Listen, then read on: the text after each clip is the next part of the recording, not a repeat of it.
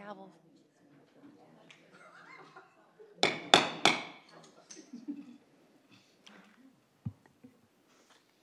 The meeting will now come to order. Clerk, will you please call the roll? Vice Mayor Binsbacher.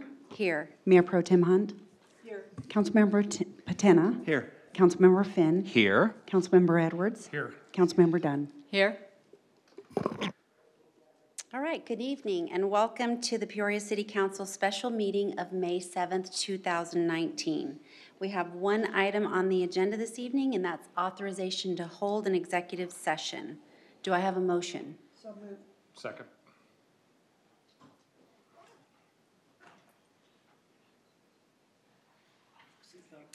Please vote.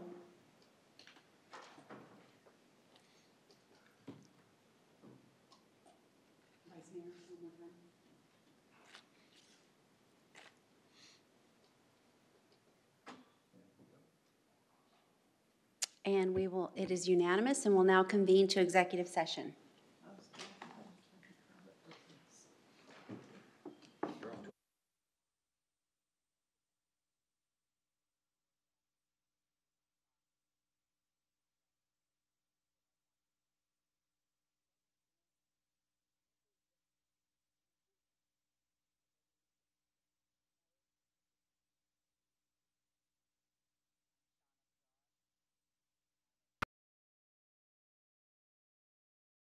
You're watching The Veterans Business Journey, where we celebrate the achievements of veterans.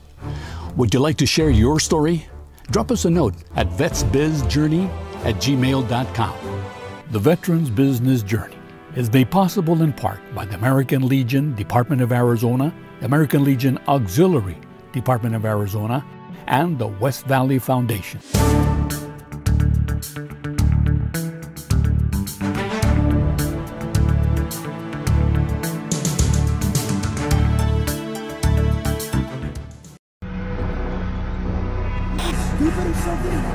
I can't do this anymore. I can't do us. No, what's wrong with you? It's not anymore. You are dealing with pain, anger, a heaviness. It feels like there is no way out. It seems like you are in this by yourself, battling alone. But you are part of one Army family, shoulder to shoulder with a community there to get you through these hard times. There is no shame, no guilt in seeking out help. So if you are struggling, feeling depressed, or even having thoughts of suicide, it is time to talk to someone. Your Army family is committed to finding you the strength and hope you need to rebound from adversity. Because, above all else, our most essential resource is you. Today, more than ever before, women are on the front lines of America's defense. These brave women struggle and sacrifice to help keep our country secure. They deserve to be recognized for their service as guardians of freedom. Please support the American Legion's efforts to serve the growing number of women veterans. Go to legion.org/honor-veterans to find out how you can help.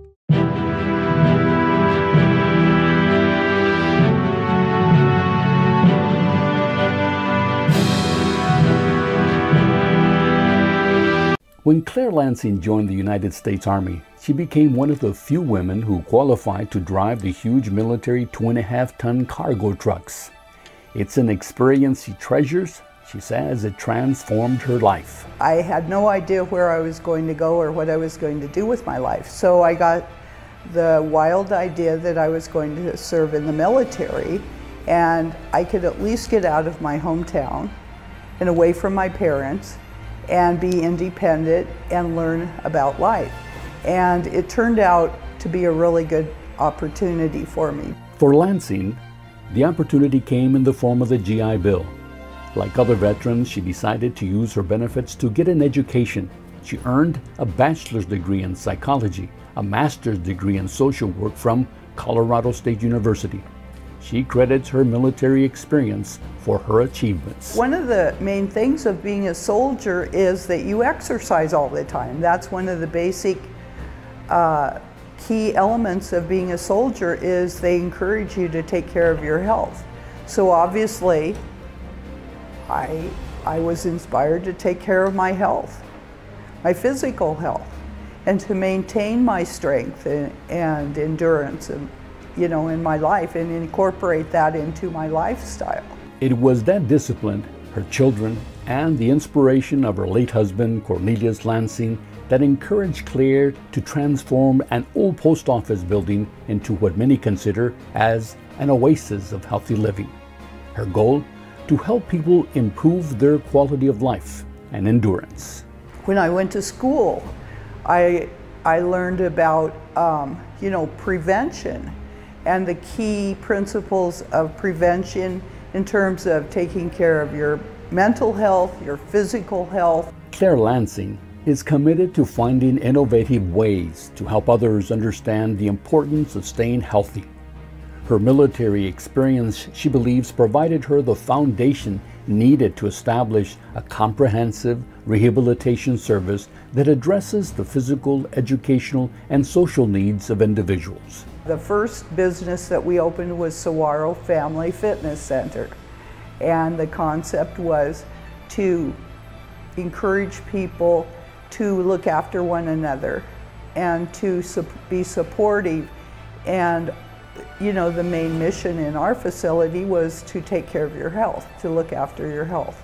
That cooperation and support was a big factor, and I think that's seen in the military a lot, that people who are in the military look after other people in the military a lot of times. My name is Claire Lansing. I served in the Army, and I am a proud veteran that I served in the military. It helped me a great deal. You're watching The Veterans Business Journey, where we celebrate the achievements of veterans. Would you like to share your story? Drop us a note at vetsbizjourney@gmail.com. I'm Jesus Hernandez. This is The Veterans Business Journey, where we celebrate the achievements of our veterans. The Veterans Business Journey is made possible in part by the American Legion, Department of Arizona, the American Legion Auxiliary, Department of Arizona, and the West Valley Foundation. Veterans represent 6% of the total U.S. population, but account for 13.5% or 3.7 million of all small businesses in the United States. These businesses employ 5.8 million Americans, pay wages in excess of $210 billion, and contribute $1.7 trillion to the U.S. GDP, or gross domestic product. Veteran-owned businesses help fuel the U.S. economy.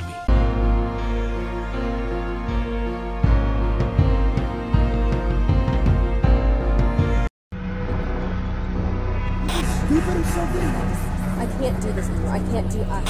What's wrong with you? It's not getting You are dealing with pain, anger, a heaviness. It feels like there is no way out.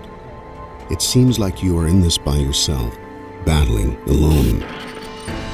But you are part of one Army family, shoulder to shoulder with a community there to get you through these hard times. There is no shame, no guilt in seeking out help. So if you are struggling, feeling depressed, or even having thoughts of suicide, it is time to talk to someone. Your Army family is committed to finding you the strength and hope you need to rebound from adversity. Because, above all else, our most essential resource is you. Staying at a hotel is not the same thing as staying at the Fisher House. The Fisher House, I know, is a huge part of Blaine's recovery. For somebody like my husband or any military person, for them to know that their family members are being taken care of, that's a huge burden off of them, so they can concentrate on their therapies. Just having that assurance that no matter what, as long as we were there for Anson, that someone would be there to take care of us. It took so much weight off our shoulders. More than ever before, women are on the front lines of America's defense. These brave women struggle and sacrifice to help keep our country secure. They deserve to be recognized for their service as guardians of freedom. Please support the American Legion's efforts to serve the growing number of women veterans. Go to legion.org/honor veterans to find out how you can help. I'm a veteran. We hit a mine in Vietnam. When I came home, I didn't know where to turn. As America's veterans face challenges, DAV is there. My victory's been never giving up hope. My wife is always there to remind me we have a life to live. DAV provides a lifetime of support, helping veterans of every generation get the benefits they've earned. I am a veteran, but after I got out, I spent 2 years alone and homeless. Every year, DAV helps more than 1 million veterans so they can reach victories great and small. My victory was finding the support to get back on my feet. Now I'm getting things right with my family. I finally admitted, with my PTSD, I wasn't doing well. But there's more to be done and more victories to be won. Now I wish I'd found DAV sooner. I am a veteran. My victory is just enjoying each day. Help support more victories for veterans. Go to DAV.org.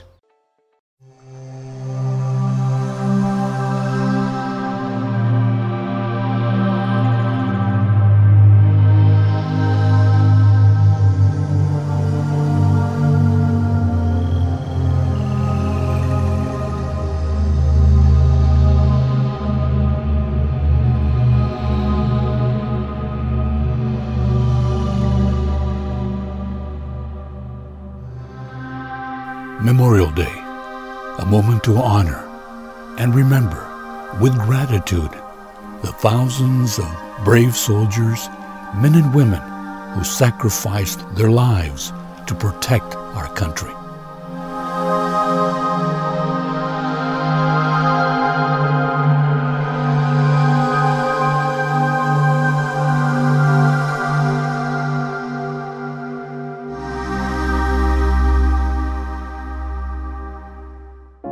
Memorial Day, a time to salute and praise the patriotism of countless fallen soldiers who served to defend our country and protect our freedom.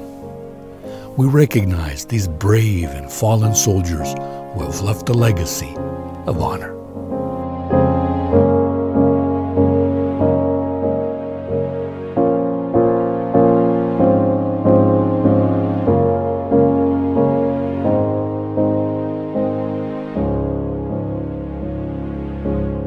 The Veterans Business Journey is made possible in part by the American Legion Department of Arizona, the American Legion Auxiliary Department of Arizona, and the West Valley Foundation.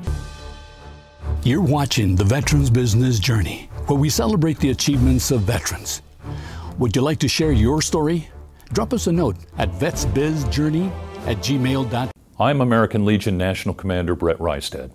A century ago, the American Legion was founded by veterans who had a post-war mission. Their mission, one that continues today, was to care for veterans, provide patriotic programs for our nation's youth, advocate for a strong national defense, and instill a societal pride in what it means to be American. It is our posts, however, that people see every day.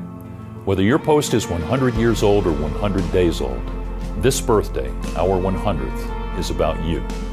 The fact is that no program, no fundraising initiative, and no legislative achievement of the American Legion could ever succeed without the hardworking men and women that comprise our American Legion family. From the drafting of the original GI Bill to the creation of the VA, the American Legion has had an unparalleled record of success. I know that I can count on all of you to continue your dedicated service to our country and our American Legion. And if, like me, you believe the American Legion will continue to accomplish great things in its second century, let's all commit to recruiting and especially renewing past members so we can continue to be a strong American Legion for a strong America. For now, happy birthday, Legionnaires. We are Team 100.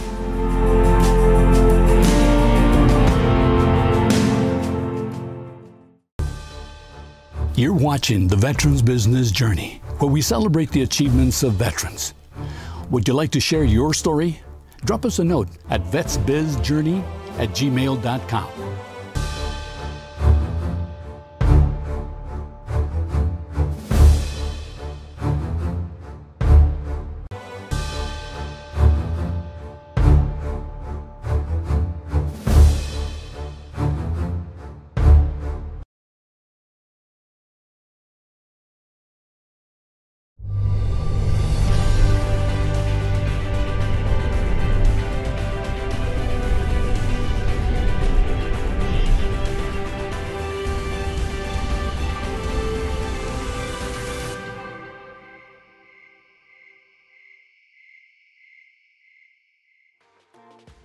Hi everyone, and welcome to Cinetime. I'm your host TJ. The Chandler International Film Festival and the City of Chandler are proud to share Cinetime, a chance for you to explore the International Film Festival and industry from the comforts of your very living room. In today's animated film out of Hong Kong, we explore a future where expansion and development are valued above nature and conservation. A young girl struggles to protect her beloved tree from being destroyed and ends up in the middle of a standoff with the developers. Sit back, relax, and enjoy Green Earth, directed by Kat Koo and Angela Wong. Oh, don't forget to stay tuned after the film for an exclusive clip with our filmmakers. Ladies and gentlemen, now presenting Green Earth.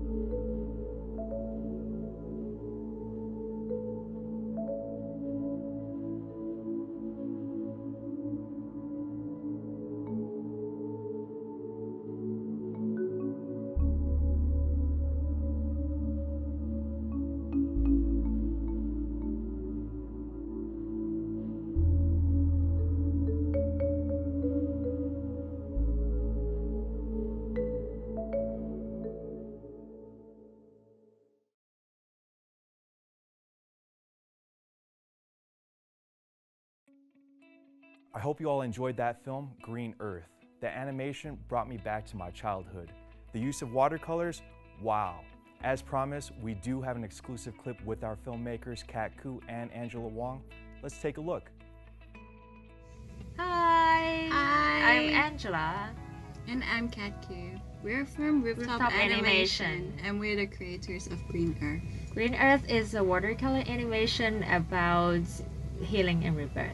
It's a story about a girl called Eva stubbornly trying to protect her beloved tree from being destroyed in the face of progress, and ends up in the middle of a standoff with the developers. So technique-wise is we use digital watercolor as our main medium, although we started off using papers, so it was pretty challenging. And the film was inspired by the social movement back in 2014 here in Hong Kong. Yeah, the movement ended in about a year, and the general public considered it a failure. So through the filmmaking process, we wanted to explore the feeling of helplessness and also the meaning of fighting for something you care about without knowing for certain that your efforts will be of any use at the end. During the process of making Green Earth, we learned a lot more about former social activists in the local community and abroad. Many of these movements actually ended without immediate results. However, the efforts have passed on through communities, art, and stories. So even the movement back in 2014 is a accumulation of these efforts. In the end, Green Earth became a reminder to us to remember what we believe in and to also keep creating stories that talk about these things. Mm-hmm. Thank you so much, Chandler Film Festival, for selecting our film. Yeah. And we hope that everyone enjoys the festival. Thanks. Bye. Thank you to our directors, Kat Koo and Angela, and a special thanks to you for joining us today. If you'd like more information about Cinetime, please check out our website. See you all next time. But for now, Cinetime is signing out. Goodbye, all.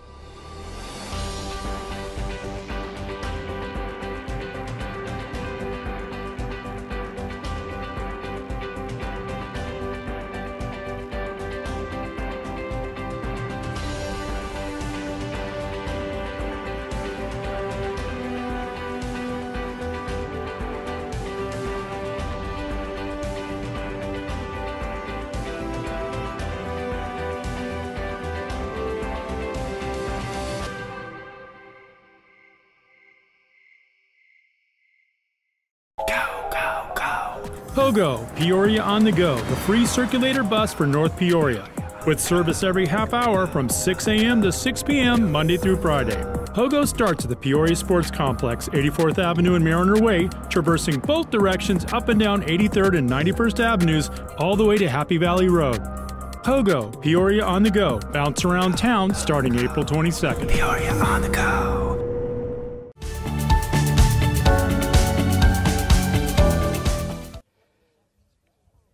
Good morning, everyone, and welcome. My name is John Sefton. I'm the Parks, Recreation, and Community Facilities Director for the City of Peoria. Thank you for joining us as we strike the golden shovels into what will become Peoria's Paloma Community Park. Woo! This project has been a long time in the making, and I'm certainly proud to serve as MC today. And then, so everybody knows, we are live on Facebook, so welcome to the viewers. Give us a like, share your like-a-hood on Facebook, and continue to spread the word about our wonderful amenities in Peoria. Joining us today are a number of Peoria elected officials and from Maricopa County as well. I'd like to do an introduction real quick, and you're going to hear from them. Supervisor Clint Hickman. Our Mayor, Kathy Carlett. Vice Mayor Bridget Binsbacher from the Mesquite District. Also with us this morning, John Edwards from the Willow District, Vicki Hunt from the Acacia District, Bill Patena from the Ironwood District, and newly appointed last night, Danette Dunn from the Pine District. Thank you all for being here.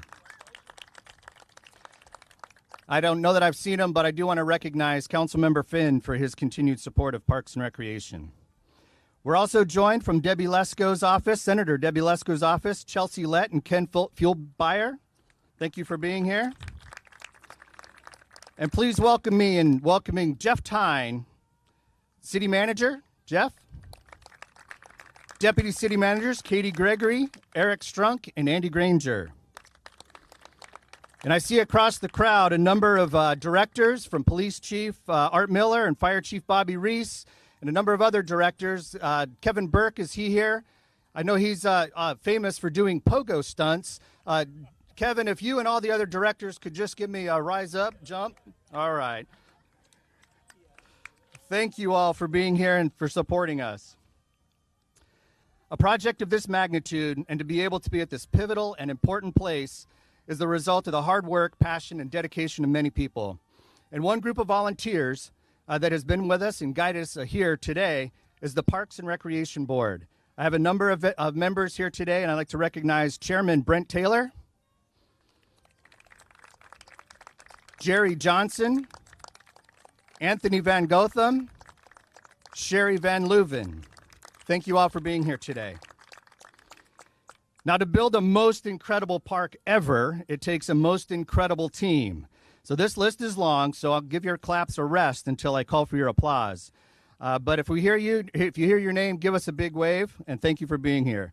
First, our partners and landowners from the Maricopa County Flood Control District, Mike Fulton, Scott Vogel, Stephen Brown, Tom Rinkley, Patrick Schaefer, Mike Jones, Angie Hardesty, Bob Stevens, Eric Arntz, and Charlie Klenner, and a special thank you to LaTanya Jordan-Smith for her help in facilitating today.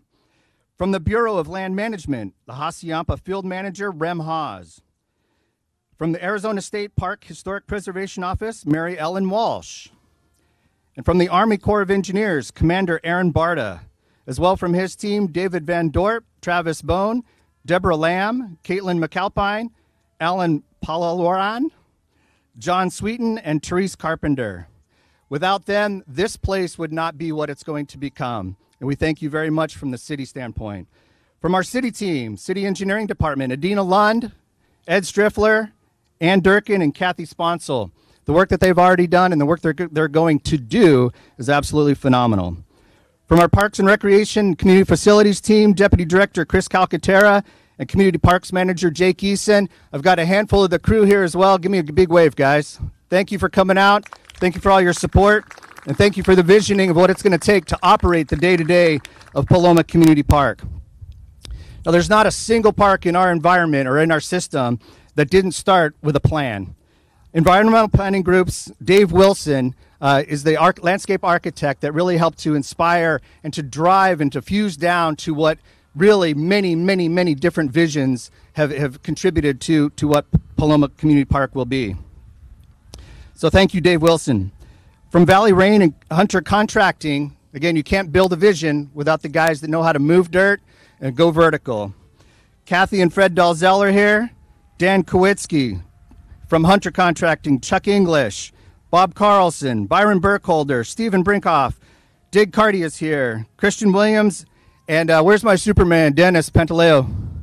He's right in the back, always right there, unassuming, but he gets the work done. Thank you, Dennis, for being here, all of you.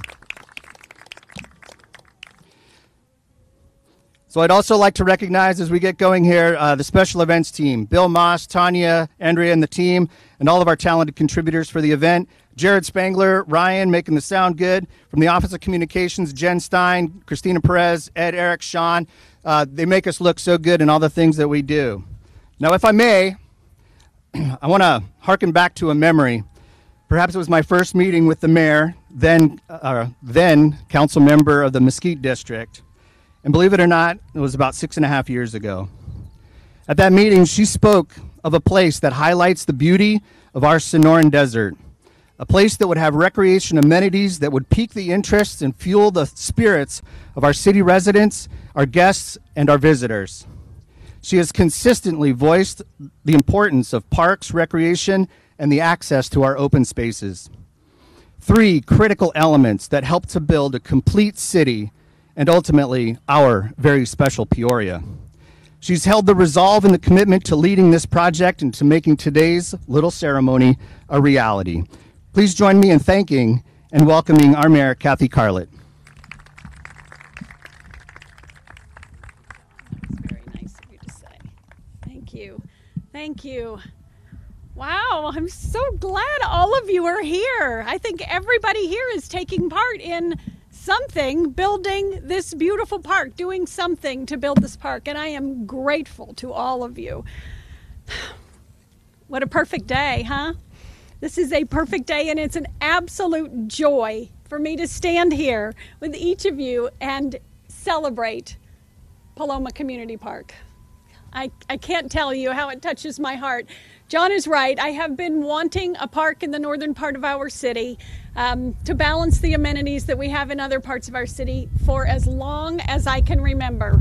I have been pounding on the dais saying we need more lighted ball fields. We need another community park. We need to serve a lot more people than we are serving right now. And so today truly is a joy for me to stand here and thank you, all of you, for not only being here today, but for your contribution to making this happen, making this a reality. Next time we all stand out here, we're going to be looking at a completely different environment. But gosh, what an amazing spot to have this park. I just can't wait to see what it's going to look like. So, a thriving city can be measured by the opportunities provided by parks, natural open spaces, cultural amenities, and the unique expressions of the people who reside here. These places and spaces help define the character of a community and are an essential part of the values that enrich the quality of life. Paloma Community Park will be such a place. We're proud to live in this gorgeous Sonoran Desert. As a well-balanced, growing city, it is imperative that we safeguard access to our unique natural environment and create outdoor recreation spaces that contribute to our mental and physical well-being. Close to where we are standing today, nestled up against beautiful West Wing Mountain as it proudly displays the wings of the dove. I hope you all can see that these are the wings of the dove here, and that's what Paloma means. We'll soon be home to children racing across ball fields, families celebrating together, and friends strolling through picturesque paths, all while enjoying and sharing the scenic backdrop of the Sonoran Desert. We've spent many years carefully planning this park to meet the needs of Peoria residents, and it is a privilege to be here today with our committed community and regional partners to commemorate the groundbreaking of this amazing recreation area. And speaking of our regional partners, I want to offer my heartfelt gratitude to the Maricopa County Board of Supervisors, and in particular, Supervisor Clint Hickman, for making this land available for the benefit of our shared stakeholders.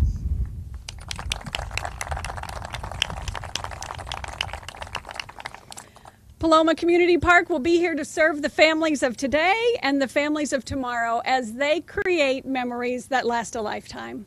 And it all begins right here, right now, as we turn the first shovel of dirt. Thank you for being here to take part in this exciting Peoria milestone. And now, please help me welcome County Board of Supervisors Clint Hickman.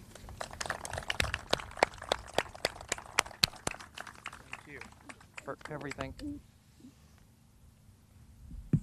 Okay, well, first of all, I should probably point out my Chief of Staff, Scott Isham, here. He does a lot of work for the county, but one thing he doesn't do well is speech write. So I got to who's writing your speeches?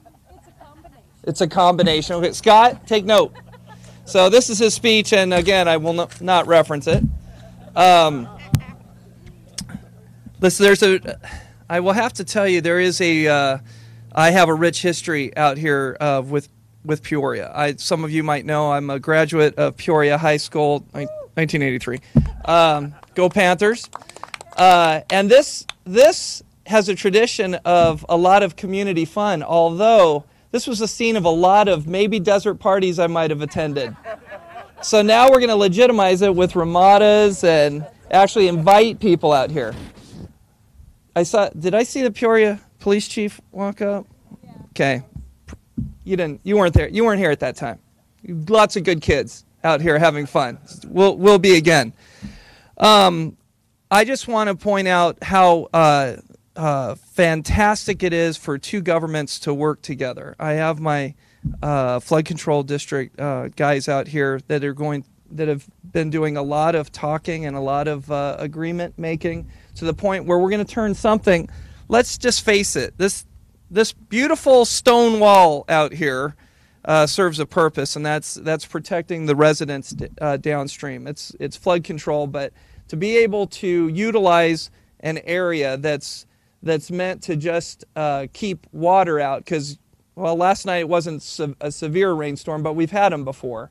And to now be able to use land that was sitting out here in a raw state, kind of unproductive. It is pretty, but it was unproductive. But now it's going to be turned into a fantastic amenity for the Peoria residents and Maricopa County residents as a whole. So I couldn't be happier. It continues to happen with our board, that we continue to find little gems like this out here, working with cities and their councils to bring some vision, but then also bring amenities to an area that wouldn't have been used. So thank you guys for working hard. Thank you guys for working hard. It's happened in Phoenix, Gilbert, El Mirage, and now Peoria. It's fantastic. So again, thank you all for coming out here. All the workers, thank you for what you're going to be doing here shortly. And it's going to be fantastic. I can't wait to visit it. I already visit Pioneer Park. I already visit Rio Vista. My son is a 12-year-old baseball player, so that county resident that I live in Litchfield Park uses your parks probably as much as the Peoria residents do. So thank you for being there, and thank you for all of us. So great being out here today. Thank you so much, Supervisor Hickman. Clintman, thank the eggs. They're actually, I had Hickman eggs this morning for breakfast. Thank you. So the next part of our campaign, sponsored by, is to give away 2 raffles. We're going to, back about 2 years ago, we ran a contest on the cover of our Get Active brochure. Help us name this park. We had over 650 names submitted, and through the process of our Parks and Recreation Board and then Chair, Mr. Brian Derrick, then Chair, no longer on the board, but serving in other capacities in this area, we went through an extensive community process. So for today, we're going to do 2 drawings, one from Southwest Bicycles for $600, and another from Biker's Edge in Old Town Peoria for $500. So I'm going to invite Vice Mayor Bridget Binsbacher up to say a few words and to do the official drawing. Thank you. Good morning, everyone. So much has already been said, meaningful comments. And the one thing that I want to add, John Sefton said every major project starts with a plan. And I want to take a second to just say that this project started with heart, without a doubt. And I know you heard it in the mayor's voice. And Scott wanted everyone to hear it in your voice today, and that's why you had to improvise there. And we did, and that's what's going to make this so incredibly special. And all of you, all of the collaboration, and everyone working together from all of these different entities and all these different layers, it's magic. It really is. And I can't wait to bring the public in. All of you on Facebook watching this, I can't wait to bring you all here for the grand opening. This is truly a result of a tremendous collaboration, but the engagement of the community. And this drawing, too, is thanking all of you at home that participated in some way or another in naming this beautiful park. And today we're making history. I want to thank my fellow council members for being here, for supporting this from day one, and supporting balanced amenities in our city. And this is going to mean so much to so many families. And I'm speaking from my heart. I remember when Rio Vista was built and what it meant to my family and my 12-year-old baseball player way back when. But still, thank you all for being here and being part of this unbelievable historical day. Thank you. Let's draw. All right, let's draw. So being Parks and Recreation, of course, we have a handy bingo ball set. So we'll have Vice Mayor do the twirl and drop a ball. Okay, so I cranked it. It'll mix them up and slowly bring it to here. See that? It'll grab a ball. It'll drop a ball. We've got one. I'm going to do this without. Roll it Oh, that way. oh, okay. There you go. Do that. Wow. So I'm new to bingo. Okay, how does this? Oh, got it. Okay. Oh, look at that. Okay. All right, so So number how's this work? 53. So from my other random, number 53 is Mr. Shane. And Shane D is the last name. I don't want to, because we're Facebook Live, I don't want to give away any personal information. But his email is. Yes. Just kidding. So Shane D provided the name back in the day of Desert Offspring Park. So Shane is the winner of a $500 gift certificate to Biker's Edge in Old Town Peoria. And we'll do one more for $600. Thank you, Shane. There it is. Got it. And number 38. 38. Mark C.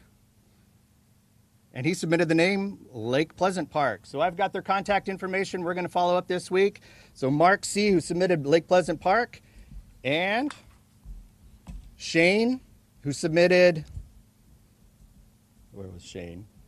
And so much for my memory. Desert Offspring Park. So congratulations, teams. Thank you so much for submitting names and being a part of the community of Peoria. And so if I'll have our elected officials, now's our opportunity for the golden shovel. We're going to take a short hike over to what used to be a ramada. Now it's not a ramada because of the wind. We've got a nice pile of fresh dirt over there to do the ceremonial dig. So stick around. We've got some great photos. And once we're done with the photos, that'll be the end of our ceremonies. Thank you all for coming out today. And let's herd cats and council members.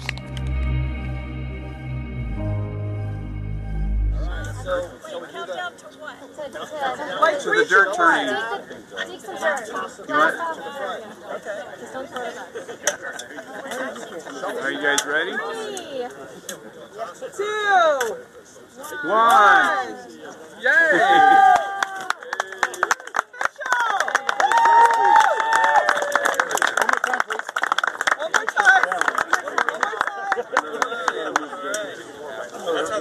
Bigger smiles this time. 3, 2, 1. Water truck. Dust control. Dust control.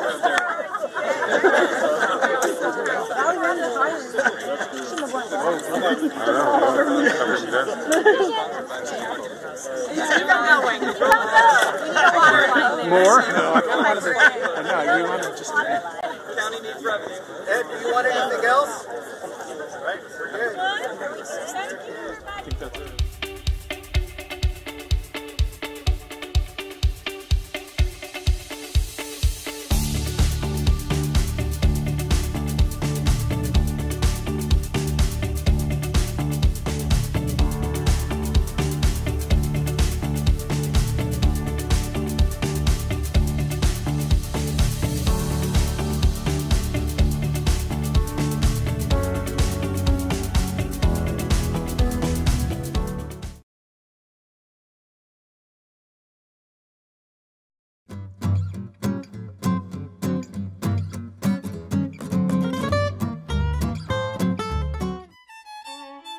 The art form of photography originates back to the first photo picture as we know it, taken in 1825 by a French inventor, Joseph Niep.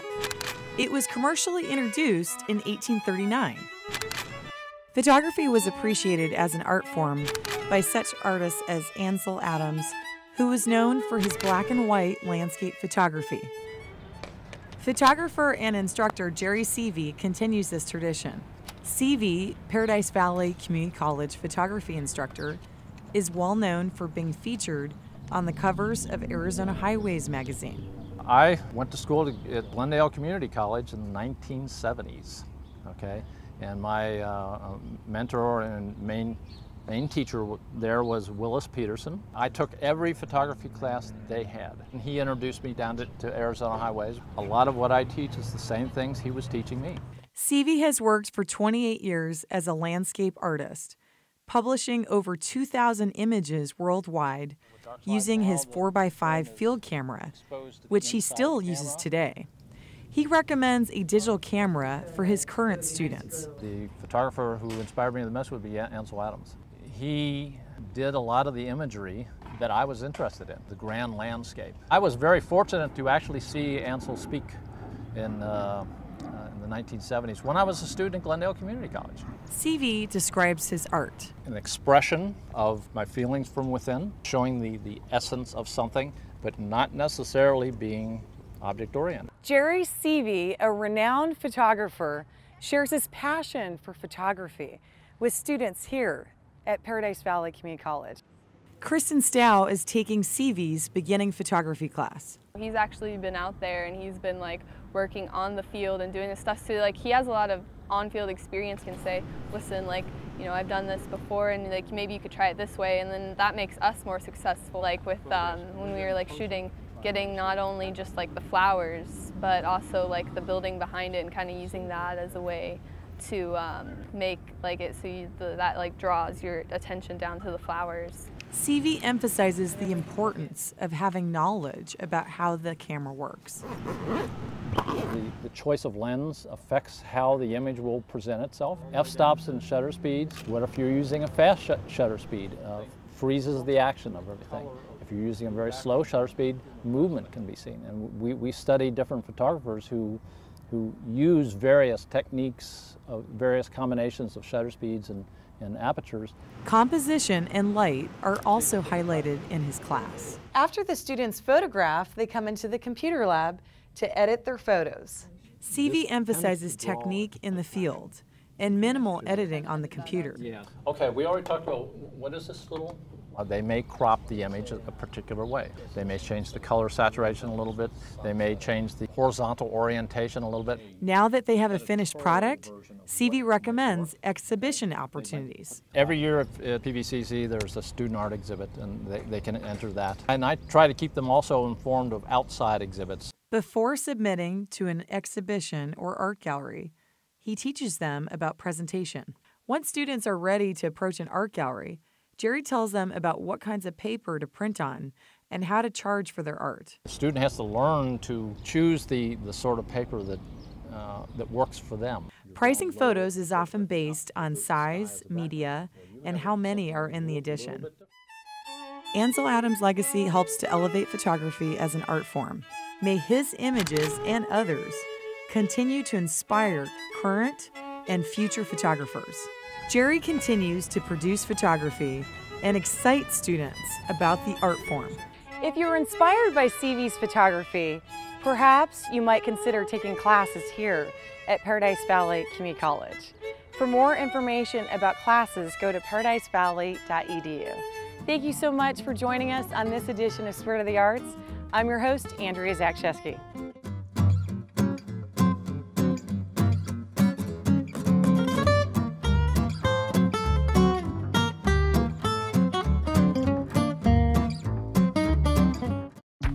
People think I'm trash, but they're wrong. Today I'm just an aluminum can, but one day I could be a stadium.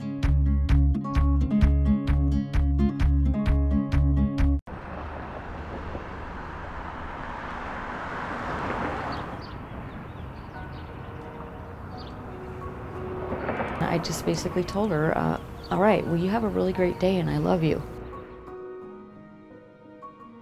And I can't tell you how much I'm so glad that I said those words to her, because she returned and said, I love you too, Mom. That would be the very last time I would hear those words from her. Worst day of our lives. What we knew as normal no longer existed from that point on.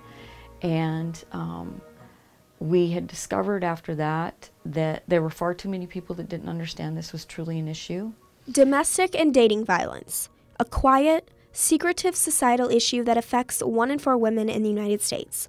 After losing her 17-year-old daughter to dating violence, Bobby Sudbury and her husband co-founded Katie's Way to honor their daughter and spread the word. We didn't even know it really had a name, to tell you the truth. We didn't know that, it could be referred to as dating violence or anything like that. We just looked at it as somebody was seriously harassing and bullying our daughter. Violence can take many forms, physical or emotional, isolation and fear, power and control. But domestic and dating violence is much harder to combat than normal crime. ASUPD is trying to change that. We're really trying to bring awareness to this topic by having a victim advocate now, by having this new position. That means I respond to help provide emotional support, resources, whether that's in the outside community or within the ASU community, as well as the criminal justice education. Spillers, like Bobby, knows that domestic and dating violence is sometimes hard to spot, especially in young relationships. Social media and cell phone communication can be an early sign. Sometimes college students or even high school students, might think it's cute that a boyfriend or a girlfriend or, a partner is texting all the time or wants to keep track of them. And those are red flags. Wanting to know your every move isn't cute or endearing. It's controlling, and it can lead to other factors, right? It can lead to other risks in the relationship. They need to understand it, because abusers don't come in abusing.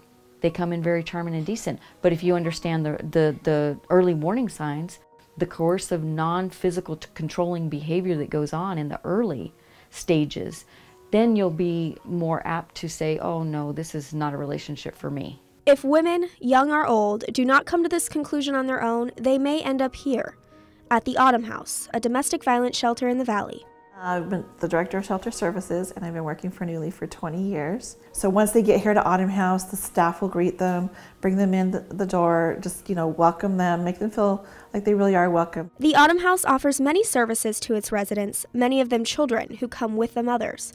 It is not just a place to lay your head. Caseworkers are available 24/7, and educational classes are even on the premises. They want to feel safe. They want to feel like they don't have to constantly be vigilant about what's going to happen next. And that's what we're here for, is to help them find a way to move forward with their lives. It took decades for violence against women to gain traction. Now the field is dealing with how to prevent domestic and dating violence in younger generations. We need to educate people, especially youth, in their language. They need to understand, number one, that dating violence is a real issue. We've done a disservice to our children in not really teaching them what healthy relationships are, and we can't start young enough. Bobby Sudbury agrees that domestic and dating violence awareness, as well as healthy relationship education, is the final answer to combating violence against women of all ages. Something we'd like to see happen, along with some legislation to mandate healthy relationship education in the schools. Senator Debbie Lesko, a state senator and someone who could bring Bobby's vision into legislation, knows this tragic story too well. And I was one of those women. I was educated, I had a good job, had graduated from college, was successful, and I married the wrong man. My ex-husband was manipulative, abusive, threatened my life many times, and threatened to take away our young daughter from me. It's very scary, and it took me a long time. It took me about 8 years to leave him, but I finally did. Domestic and dating violence can cross any boundaries. It can happen to anyone. That would be my message. Don't be fooled. It could happen to you. We rationalize violence all the time, and we can't continue to do that. If we're going to end violence against women and children, and men and boys as well, we've got to start with the very basics. We've got to start, like I said, teaching what healthy relationships are. And that is why all women, young or old, should be aware and help spread the message of safety and healthy relationships. You should educate yourself about this because it affects a human being. It affects someone. And so with statistics like that, odds are it's going to affect you. Bailey Naitch, Arizona Capitol Television.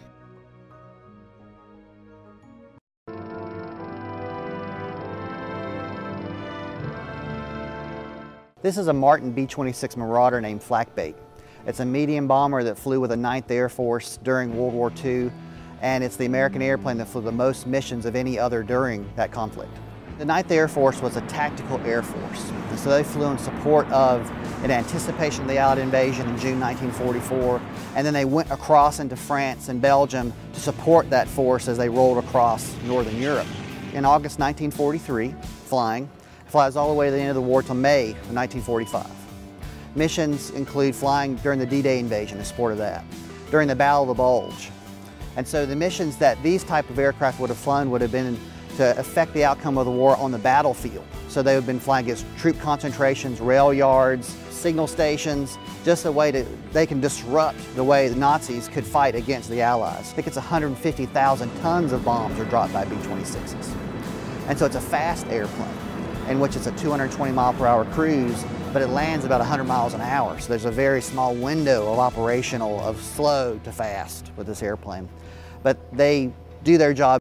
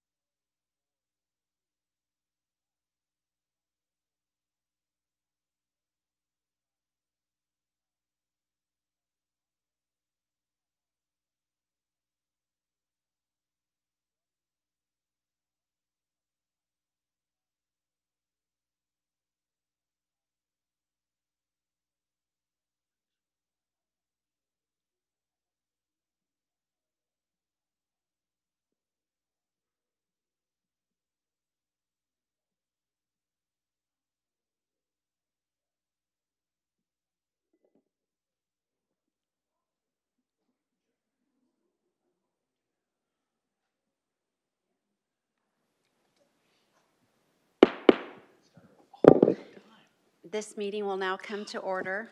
Will the clerk please call the roll? Vice Mayor Binsbacher? Here. Mayor Pro Tem Hunt? Here. Councilmember Patena? Here. Councilmember Finn? Here. Councilmember Edwards? Here. And Councilmember Dunn? Here. Council Liaison Gilbertson? Here. Sorry. Good evening, everyone, and welcome to the Peoria City Council study session of May 7th, 2019. We have one item on the study session agenda this evening. It's an update from Neighborhood and Human Services Department, and I'm going to turn it over to Mr. Tyne. Great. Thank you, Vice Mayor, and thank you, Council, for this opportunity. We're real excited to bring this to you, an update on our newest department, the Neighborhood and Human Services Department. As you recall, as part of your livability initiatives, really there was an increased focus on, as Peoria continues to grow and mature, to really focus on our neighborhoods and really look at the character and the needs of every single community that we have within the broader Peoria city. And with that in mind, we do have a team together that really looks and has consolidated a lot of the functions that impact your neighborhoods. With that, I'm going to pass it over to Deputy City Manager Eric Strunk to introduce this amazing team that we've assembled here. Thank you, Vice Mayor, Council. Jeff said everything I was going to say, so I'll just turn it over to Chris. No, in seriousness, as you know, it was about a year ago, actually July 1, when the Neighborhood and Human Services Department was established. And we did that by way of kind of repositioning and reorganizing and redirecting key functions in our community and for our neighborhoods so that we could further connect with those in our neighborhoods throughout Peoria. Not only those existing, but those coming down the road. And tonight you're going to hear the story about how we're going to balance that. And both Chris Hallett, the director, and Kelly Kincaid, our deputy director, are going to share that with you. A couple quick things I just wanted to share with you. Even though it's been a year, kind of fast forward from last July 1 to almost July 1 now, we've not been sitting around. It's been very active. And what Chris and Kelly will more or less share with you tonight is their analysis and how that's kind of played out in some recommendations they're going to share with you. A couple of things that we've done over the past year, we obviously hired this gentleman here and we put Kelly in place and the team in place. That was very important, had to get it started with some good bones. We worked towards the construction of the new extension of the community center, the Human Services Resource Center. That's very important, and that's something that we've been working on over the year through the Human Services portion of it. We've retooled and we've created the Family and Youth Services Division, and our goal there is to provide even more opportunity for families and particularly youth, and we're starting to see signs of that, and we want to continue that on. Lastly, we brought before you, we've had a couple of good conversations on neighborhood preservation codes and neighborhood codes in general. You may recall last fall we had a conversation and we followed up with the creation of a subcommittee early this year and kind of worked that through a conversation, and we'll be bringing some recommendations to you here hopefully within the next month before the break. We're very excited about that. The most important thing though that has helped guide us and get us going are your livability goals, and that's just so key from a planning perspective.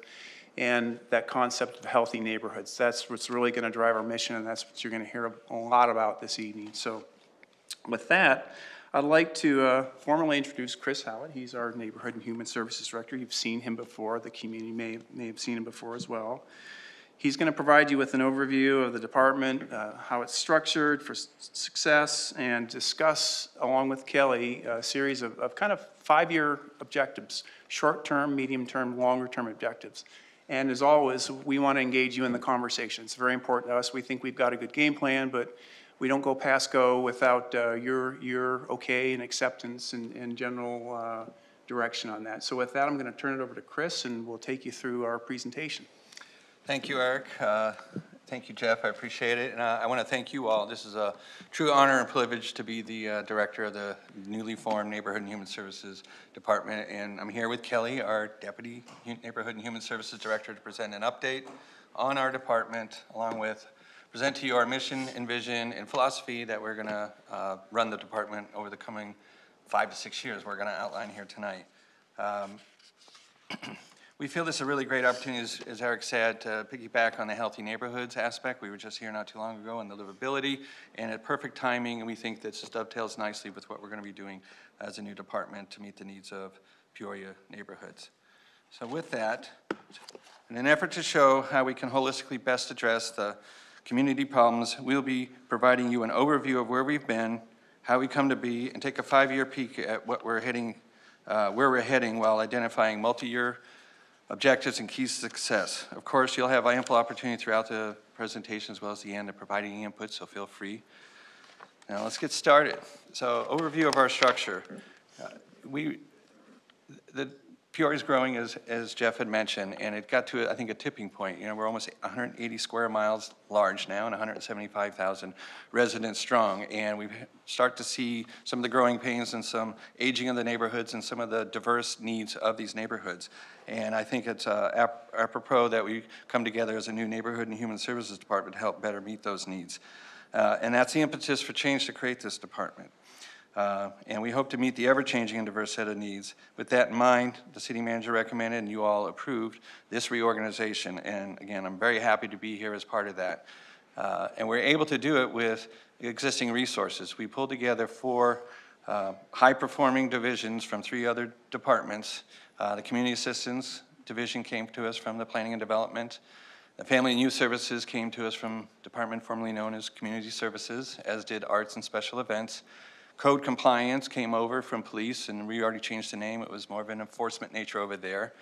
We hope they have a bit of a softer edge to them. We changed the color of their uniform, took the police patch off, and showed more of an engagement role that they continue to provide. But that was, so we have a department, we're set up, we're ready to go, and but we have, what drives us? Where do we go and how do we know how we're going to get there? Well, that's going to be our vision and mission as a department. And to do that, we wanted to best align with your council priority goals. And to do that, we met with you all right after the department was formed last summer. Talked to each of you what the needs were for your areas as well as Peoria at large. We also did a 360 stakeholder feedback session. We met with all of our department members. We did a visioning and mission statement facilitation. We had several neighborhood-based engagement. We also had the luxury of the livability initiatives where I was captain of the Healthy Neighborhood, so we had some great facilitation there. All in all, we took input from all these sources, and this is a word cloud representing some of the strong words that were used. And so collectively, we're here today to show our vision and mission, and input from all these sources. We came up with a collective vision that Peoria is a community of healthy, vibrant neighborhoods where people want to live, work, and play. So how do we get there? Well, that's what our mission is, right? Our mission drives us to our vision. Again, we relied heavily upon our Healthy Neighborhoods initiative in forming our mission, and we came up with to improve the quality of life in Peoria by engaging residents, promoting safe and healthy neighborhoods, and creating a sense of community and pride. We're going to go a little more in depth on how we're going to meet that a little bit later, but first, Kelly's going to help go over a broader overview of our department structure. So we have to sincerely thank you and the City Manager's Office for bestowing such a great management team to start our new department. We couldn't have asked for or found a better team to work with. Working with existing resources, our department org chart is as follows. Starting with business services, led by Maria Calcaterra, this division has taken on 2 departments and is doing an outstanding job for both. Mary Lou Stevens is leading our Arts and Special Events team. Dawn Prince, Family and Youth Services. Karen Imeg is Community Assistance, and Code Compliance is Jack Strout. And we have a vacant management assistant position that we will be filling pretty soon. This makes up our amazing team, and I can't say amazing enough. I just want to stress that. They are making the department what the department needs to be. So to do our job, you have given us a FY20 operating budget of about $15 million, along with 44 FTEs and 196 part-time seasonal positions, all of whom are rocking some superior public service for Peoria. Now, let's take a diver deep into our divisions. All right, I'll start off with the Community Assistant Division. As we said, that came over from our Community Development. It's headed by Karen Imeg. They have the responsibility of more of the human service needs and revitalization efforts for the city. In particular, they manage our Community Development Block Grant, which is an entitlement funds we receive from HUD to serve the low to moderate income populations. We get about $850,000 a year in funding to meet about $1.6 million in need and requests that we receive each year. Predominantly, that's used to do affordable housing development, our emergency home repair program, and some public facility enhancements. We also receive from HUD some home funds, about $250,000.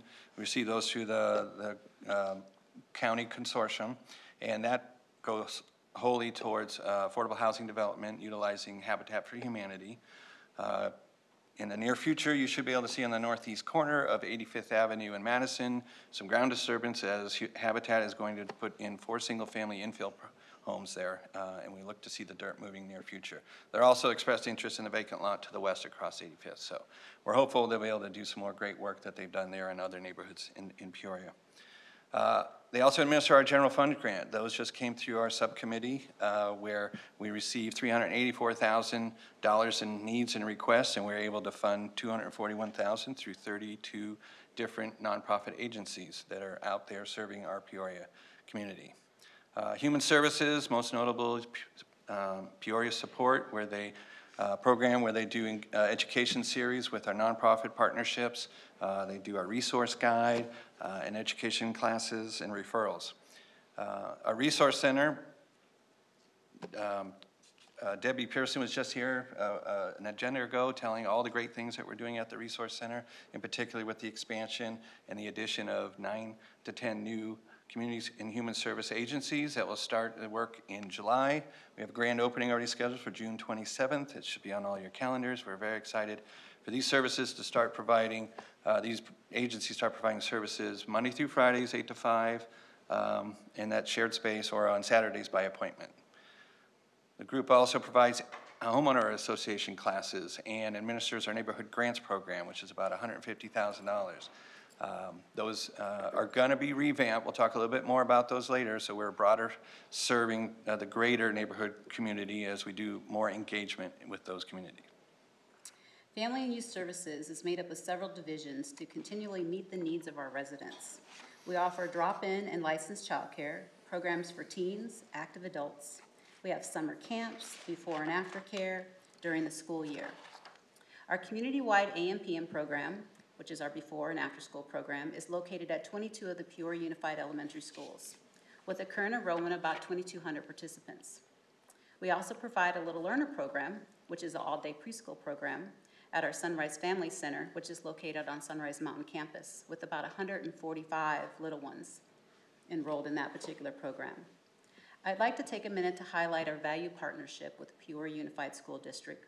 We continue to leverage our resources together to better serve our residents, which again ties back to our mission statement of creating a sense of community and pride. Traditionally, we have provided our AM/PM program in a public school setting. As the needs of our community changes, you have been on the forefront of those needs. Through the budget process, you approved a new partnership with the Academy of Math and Science Charter School, new to our city. Through this partnership, we will provide our AM/PM program starting the end of July of 2019 to an underserved part of Peoria. As part of our mission of creating a sense of community and pride, the Community Center is front and center. With our vast programming offerings, Paula Considine presented just a few short weeks ago, we were able to create that sense of community each and every day. Programming at the Community Center includes our active adult program, our adaptive program, as well as our group-supported employment, just to name a few. All provide opportunities to engage our community members. One partnership I would like to highlight is our partnership with Cibola Vista Resort, located in the northern area of Peoria. Cibola Vista staff wanted to find ways to engage their visitors on vacation. This term, voluntourism, has been incorporated into the resort as an option for guests to partake in. Our first event included 20 tourists volunteering at the Special Olympic event. It was incredible. The idea of engaging tourists while on vacation is just another way we are engaging on so many levels. Our Youth Advisory Board, advising to you, Mayor and Council, on youth-related topics, along with our 2 youth liaisons, continue to shine in so many ways. We will be presenting an update in August to highlight all the great things the Youth Advisory Board has accomplished over the past year, along with a few suggestions to retool the program. Now, let's talk about arts and special events. As you know, Vice Mayor and Council, our city is a place where arts and special events are celebrated, appreciated, and supported. Arts and special events are relevant to the livability of our community. With that said, we want to ensure that our arts action plan is meeting the needs of our community. We are very excited to be working through this process with our Arts Commission for the upcoming fiscal year. The process will be finalized at our August Arts Commission meeting. As I shared earlier, our city is a place for arts. The arts are celebrated, appreciated, and supported. We are doing this in so many ways, two of which I'd like to highlight: our Old Town intersection painting and the Influx program. We have developed a sense of place in Old Town Peoria, where we recently completed 5 painted intersections. The artists all included members of the community, including high school students who helped complete the painting projects. We received valley-wide coverage on TV in the Arizona Republic, AZ Central, as well as local media. Our Facebook and Instagram profiles have been getting more and more attention and followers. If you're not already a follower, please check out Peoria AZ Arts and Events on our Facebook and Instagram. The Influx program is a strategic partnership of now 6 organizations, including Chandler, Gilbert, Peoria, Phoenix, Scottsdale, and Tempe. The program was launched by the Scottsdale's Public Arts in 2010 as an initiative for temporary installation of vacant storefronts. This initiative has continued to expand and gain momentum since its inception, increasing the positive impact on the local communities and the Arizona artists. The Multi-City Temporary Art Program launched its art tour on April 27th, 2019, on International Sculpture Day. The art tour included Phoenix, Glendale, Peoria, Chandler, Tempe, Scottsdale, and was a huge success. Peoria received 2 temporary art sculptures, one in each library, which will be on display until April of 2020. We are excited about this new art program that gives emergent artists the opportunity to be part of public art on a smaller scale and to learn the process. The program also connects Peorians to the greater Phoenix metropolitan area as a destination for public art and has had an attractive place for artists to create. Not too long ago, Vice Mayor and Council, we presented a review of special events. We spoke of 5 areas where that really that will really make an impact, in our community: accessible and affordable, education and culture, placemaking, neighborhood-centric, and tourism. These categories fit perfectly with our department mission and vision. As such, we've been researching a variety of different types of elements for a fresh look to our citywide special events. We are so excited of the approval from you, Vice Mayor and Council, on the opportunity to create a new signature event in Peoria. We want to say thank you to all of you. We have secured a consultant to assist with this process, and we'll be hearing from the consultant later this month. We will set up meetings to discuss this in the near future. Code compliance, as I said before, new location, new name, new uniforms, new mission and vision. So a quick reminder, they have a very tough job, and I think all of you know that, and it resonates daily. And in that, just a quick reminder, the role of code enforcement compliance is to balance the community value and expectations with that of private property. That's always the civil issues we have between complainant and alleged violator. So the council over time has instituted these high property standards, which I highly respect and value. And these have been based on community desires and input over the years.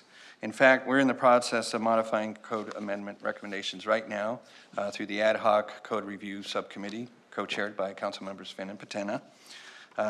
Those are out for public comment right now on our website. The recommended changes are primarily housekeeping and administrative in nature, and as the process showed, we already have a very good code in writing. I think it was a good educational process we provided, the work group, as well as the community input we received, and we had a couple of community hearings. Really, it's working very well. Also, you may recognize that the Neighborhood Pride program up there, and I want to thank those council members who come out and helped us with that. This program has been running about 25 years, and I want to thank council members who helped institute it years ago. This program is a revitalization program out in the neighborhoods and tends to be in the harder hit older parts of town that have higher needs. We go out and in October spend a Saturday with a large volunteer group and as well as donors who provide funds and rock and paint. And so between our program and those volunteers, we go out and touch about a couple dozen homes where we landscape and paint these houses, give them a new look and feel, instantly revitalize that neighborhood. And then we continue to work with them from an engagement to sustain that look and feel. We go back in February to touch up and add some houses that were a little bit in disbelief when we were out there in the fall, and they saw the great work we did and want to piggyback on that. As a side note, this program, we're up for we're a finalist in Neighborhood USA, Best Neighborhood Program Awards category next week in Palm Springs, so wish us luck. So how are we going to do this? We have a new department, new mission and vision. Where we go from here? Before we go into where we go exactly from here, I want to transition kind of from where we've been. This year, we try to make our mark, especially in the human services area, and we piggybacked on the Peoria identity and branding. Peoria is the place. And I know I've been using this as my signature in my email. Peoria is a place where need meets kindness.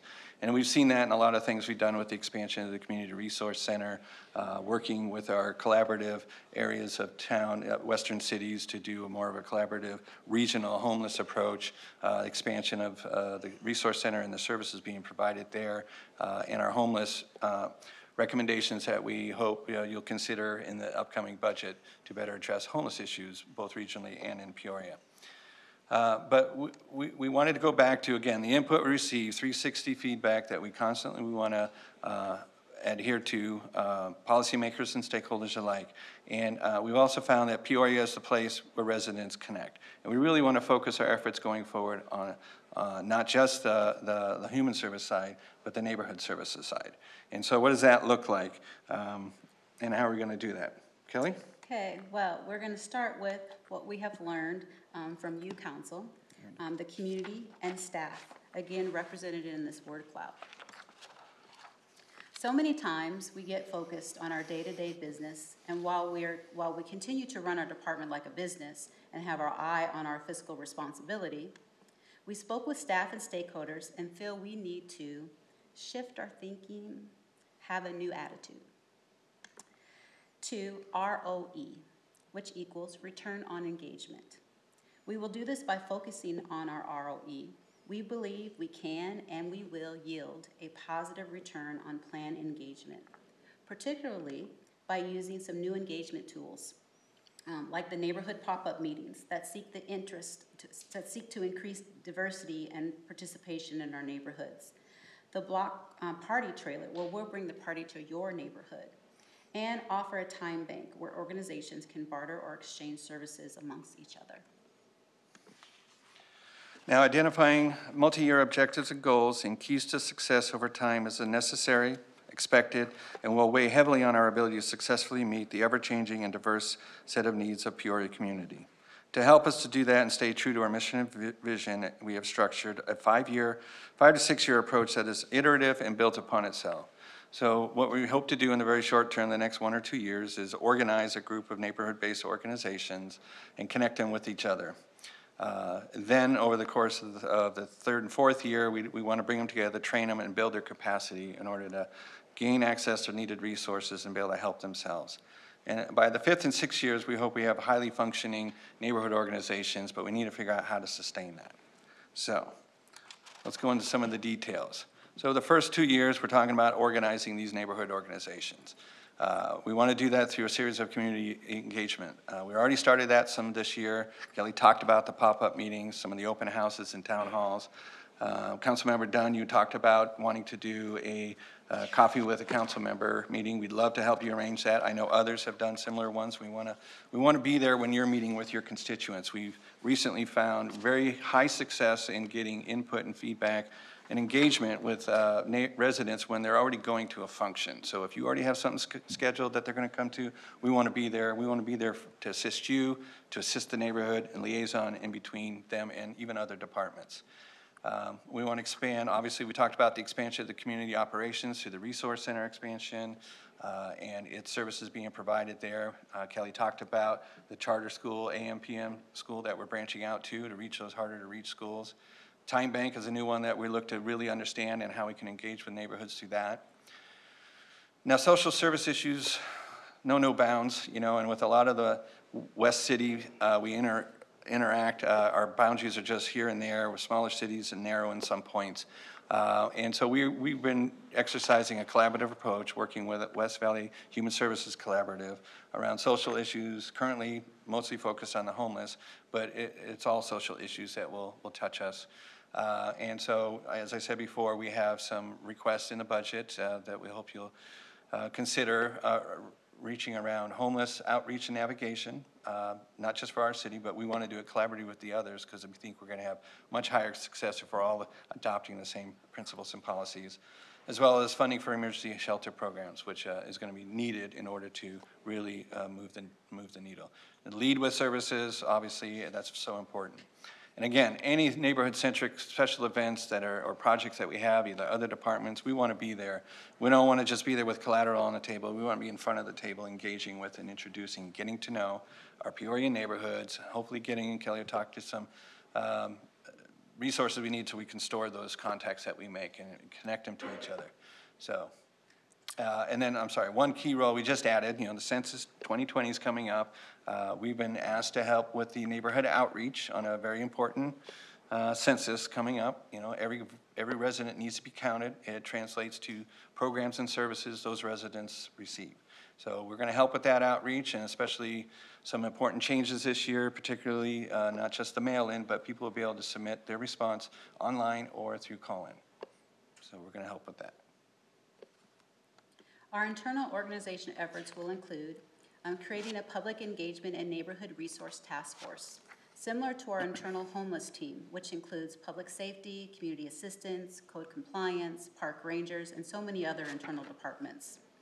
We want to expand our contact database beyond the 225 HOAs and the 150 non-HOAs geographically representing Peoria. Add contact info beyond the property managements on the HOAs, which have very limited homeowner information.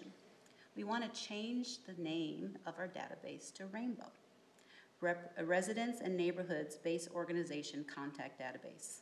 The goal is to educate and outreach neighborhood-based organizations throughout the year and add to our database.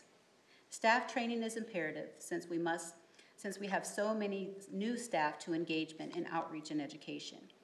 Creating a neighborhood ombudsman so neighborhood leaders can contact a live person, similar to the business ombudsman with the Economic Development Department. So the first couple of years we're organizing, we're going to get a group of them. As I said before, it's going to be an iterative process. We're going to do this year over year. So we're going to take them through. Next, we have to build their capacity, right? We have to train them, to bring them in. We want to use neighborhood and leadership training, do assessments, some SWOT analysis, maybe some asset mapping. They need access and connection to resources and information in order to, so we can help them and help themselves better meet their needs of their neighborhood. We want to complement the current Peoria placemaking efforts we have and maybe tailor it to some localized neighborhood placemaking. We want to be able to revamp those neighborhood grants into some My Neighborhood grants that are going to have more of a Peoria-centric or one Peoria theme to it, and neighborhood engagement. We also know a membership on the MAG board, Continuum of Care, and others is so important to accessing funding that's not readily available to us right now. And so we appreciate the roles many of you play on a lot of the MAG. We want to be on the bureaucratic side trying to get it. West Valley just got a seat at the table, and we know how important it is to have a seat at the table when they're making the funding decisions. So we're going to aggressively pursue that over the year because Peoria deserves a seat at the table. We also want to look at new volunteer programs where our neighborhood-based organizations can access them to help their own project needs. Continuing internally by building capacity, we want to create a neighborhood GIS layers. We want to procure a constituent management system, and we'd like to seek grant or funding for our neighborhood engagement vehicles and trailers. Once this is off the ground, we'll want to be appropriately resourced to add and train new neighborhood engagement staff along with existing staff. All right, so we got a group of them. We organized them, we trained them, they're operating high engaged. How do we sustain that? So we need to connect them to needed resources to sustain that, so to keep nourishing and encouraging those types of behaviors. To do that, we're looking for some aspirational tools for them, i.e. an integration of social media and where they're participating. They're highly engaged with each other, their own membership, as well as with other neighborhoods. We want to look to pulling from our training program and identifying some key neighborhood quality of life champions who can be models for their community, as well as get together with others, maybe create an alumni group of them. Whereas the capacity building phase was kind of teach them to fish, the sustainability is we want to teach them to teach, kind of train the trainer kind of thing. So they might come back through certain organizations. They can also help with some community cooperatives where we got, and the mayor mentioned in her State of the City, you know, people helping people and neighbors helping neighbors. This would be more neighborhoods helping neighborhoods. And we think we can help ourselves help them in that regard. They could also see a role in possible citizen commission on neighborhoods where they can help us and guide us through some decision making to better meet their neighborhood needs. Our healthy neighborhood goals are being achieved, and we want these successes and our engagement efforts to have a role in meeting their needs. We can incorporate data being collected and use it systematically to help make livability-driven decisions for our Peoria neighborhoods through programmatically and CIP planning. So from hence we came, through what we aspire to do, through our mission and vision, our multi-year themes and objectives, and our healthy neighborhood initiatives, we hope to ultimately expand and use our neighborhood and human services and Peoria branding statements to help our community and staff know who we are and how we intend to make our mark. After all, we are a place where need meets kindness, support, and resources, where cultures, characteristics, and communities are honored, and where safety and cleanliness are a source of community pride. I know we didn't give you many opportunities to provide input. It was pretty fast-paced. I apologize for that, but how are we doing? Are we hitting the mark? Anything we missed that we can add? Anything we can answer?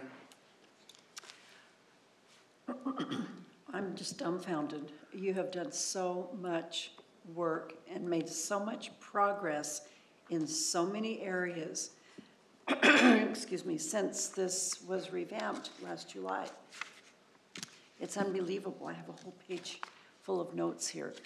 I just think it's amazing. You've touched so many aspects of human life and community life and what we want our city to be and how we want our residents to feel. I just think it's amazing. You guys are really doing a job, and I just look forward to getting down into the highways and byways and engaging the community members. So, because what I see happening is taking it from city direction down into the place where it's going to catch fire and keep growing. We can't always be going into those communities and fixing problems, or they've got to embrace it so that they continue to do it themselves. I'm just really excited about what I've seen. And once again, I wonder if you could put a copy of this online so we can have it to study. Thank you. Any other comments from council? Thank you, Vice Mayor. Chris, I think this was a great presentation. I certainly think you're on the right path. I just have a few comments. Many years ago, in the Human Services Division, we were under Community Services, and they were sort of the dominant part of that department, as they should have been. And then we got moved to Community Development, and we kind of were still in the garage, you know, with our division. And finally, with the new Neighborhood and Human Services Department, we've moved from the garage into the kitchen, and we have a seat at the table now. And so I think this is a really big deal. This department touches so many people through your Neighborhood Pride, through grants, working with the not-for-profits, and now the Resource Center. You know, we're a city of 175,000 people. We're a big city now, and we're really acting like a big city now by addressing all the needs of our citizens, and I think that's a really good thing. You know, you include Neighborhood Pride, arts and special events, CDBG, human service, home money, general fund money, code compliance, all part of your department. And I think now it's finally the right mix. Again, we're no longer in the garage. We're back. We're at the table now, and you have a meaningful department. You're addressing city needs, citizens' needs, and I'm really, really delighted with that. So I think you're on the right path, definitely. Thank you. Thank you. Thank you, Vice Mayor. No, you guys are definitely on the right path. My only suggestion is, would you please include youth when you're doing community outreach? Make sure that when you're doing these road shows and these pop-up events, making sure that you're getting with our youth advisory group and reaching out to the schools, because we talked about this a couple years ago, Jeff, doing some block parties at the schools during lunch period, and it never really kicked off with the school district. This is a perfect opportunity to get that revived again and moving forward. So again, you definitely are on the right track. Thank you. Any other comments? I would say too, I love all of it. Fantastic presentation. So much has happened in the last year. And I know from my perspective with the Mesquite District, one component of so many that you talked about, which great things happening, is, you know, taking services on the road because there are no facilities in the Mesquite District. And I think that I know that has been so effective in our community. And I thank you for that. And all of the work that you're doing, and what I really got out of your presentation is what Councilmember Patena said, how there's just so much connection. You've touched on so many things, but even within the city and the different departments involved in bringing this to fruition, and how the presentation is making its way into our city is tremendous. So everyone has had a little piece of this and is affecting our citizens in a great way. So thank you so much for your presentation. And with that, we are adjourned until our 7 o'clock meeting. Great job.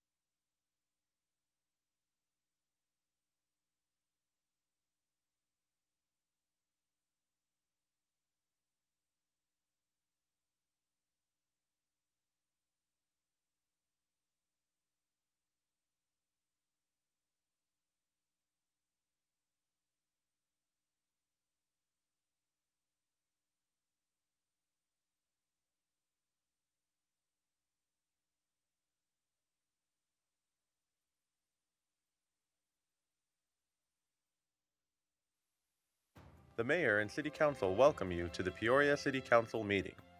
As a courtesy to others, please silence all phones. If you would like to address an issue that is on the agenda, or if you would like to speak to the Council regarding a non-agenda item, please complete a speaker request form, which can be found in the front lobby of the Peoria City Council chambers or in the tray to the left of the speaker's podium. Please place the completed speaker request form in the second tray to the left of the speaker's podium labeled Request to Speak. All speakers will have 3 minutes to complete their comments. A countdown clock is easily visible on the left side of the wall behind the City Council dais. Only items listed on the agenda may be addressed by the Council. Since items presented as part of a speaker's request have not been listed on the agenda, and due to the requirements of open meeting laws, the Council will be unable to respond to items presented as part of the speaker's request. However, please be aware that your comments will be noted. The speaker's name will be called to speak at the appropriate time, in the order that the forms were received. Thank you for your interest and participation in the Peoria City Council meeting.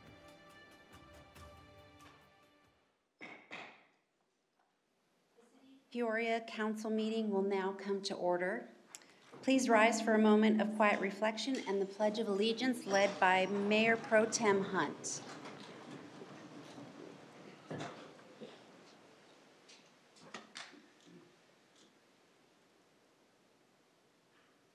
I pledge allegiance to the flag of the United States of America and to the republic for which it stands, one nation, under God, indivisible, with liberty and justice for all.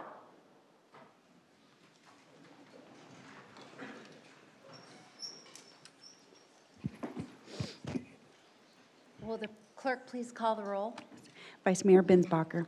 Here. Mayor Pro Tem Hunt. Here. Councilmember Patena. Here. Councilmember Finn. Here. Councilmember Edwards. Here. Councilmember Dunn. Here. Council Liaison Johnson. Here. And Council Liaison Gilbertson. Here. Good evening, everyone, and welcome to the City of Peoria Council meeting of May 7th, 2019. The first item on the agenda this evening is a certificate of appointments to newly appointed boards and commission members. May I have Councilmember Patena please join me at the front? Thank you.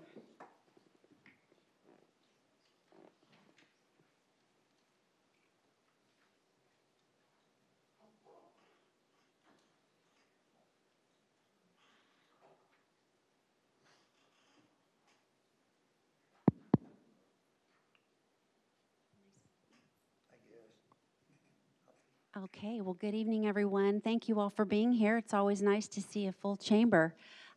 We want to acknowledge this evening our board and commission members, new board and commission members, and welcome them to the City of Peoria. We thank you for your continued service and support, and I'm going to turn it over to Councilman Patena to present the awards. Thank you, Vice Mayor. As the Vice Mayor said, we are always happy to welcome new recruits to our boards and commissions. Right now we have over 100 people that serve on our boards and commissions and over 20 boards and commissions that are available for any of you to join. We appreciate the fact that you give your time to the City of Peoria. Without all of your efforts, we wouldn't be able to run the city the way we run it, so we appreciate it. So when I call your name, will you please come up and get your certificate? To the Arts Commission, Kathy Connect.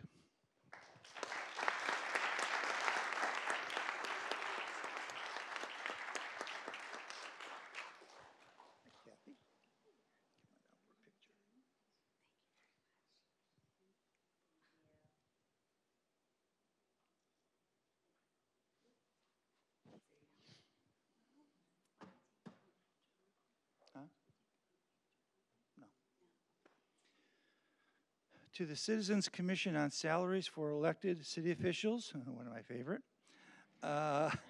Christina Huff.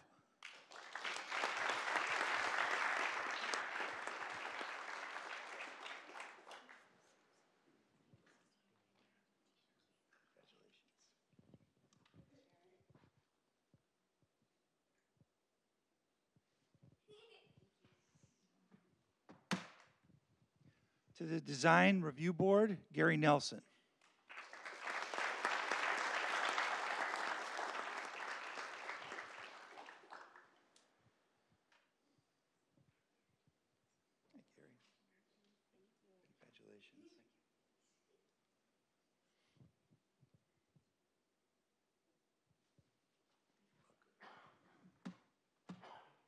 To the Youth Advisory Board, Peter Bartos.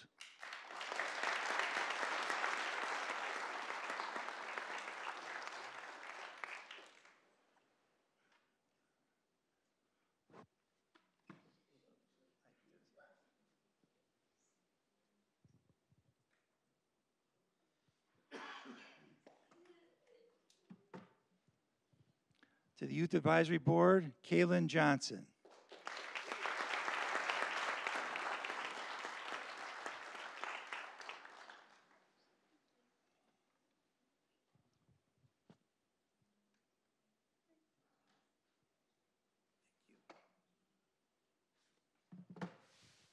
To the Youth Advisory Board, Madison Presmick.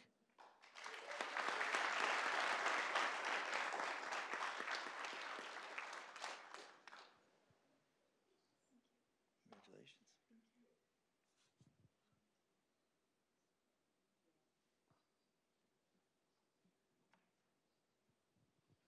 Youth Advisory Board, Dominique Van Winkle.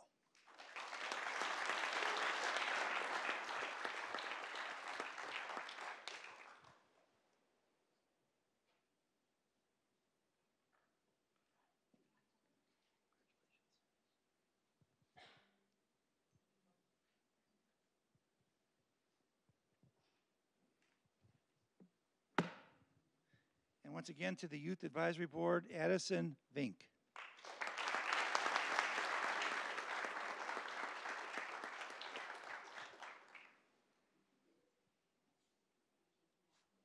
Congratulations and thank you all.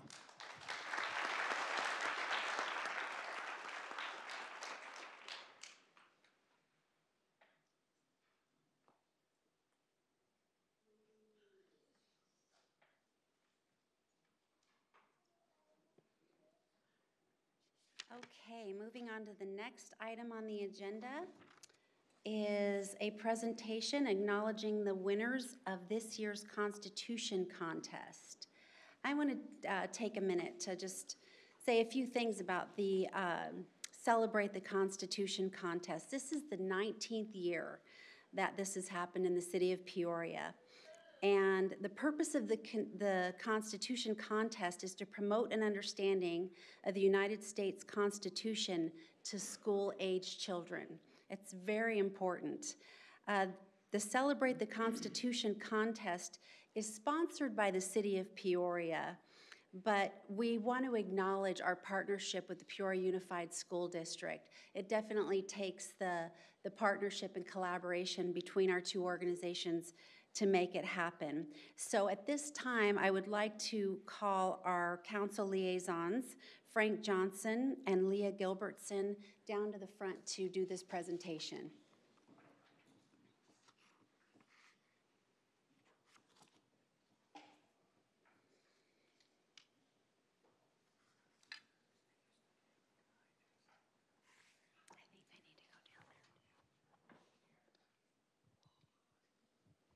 Thank you again to each of the students who have participated in the Celebrate the Constitution contest. At this time, we will be calling students in groups based on grades. When you hear your name, please come down to receive your certificate and prize. We're going to start with kindergarten, first, and second grade categories. In the kindergarten category, first place from Desert Harbor Elementary, Jacob Chadwick.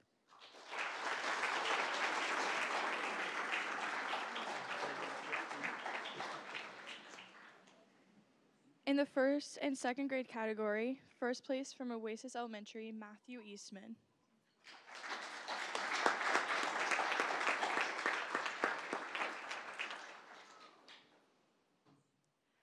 Second place from Desert Harbor Elementary, Victoria Cox.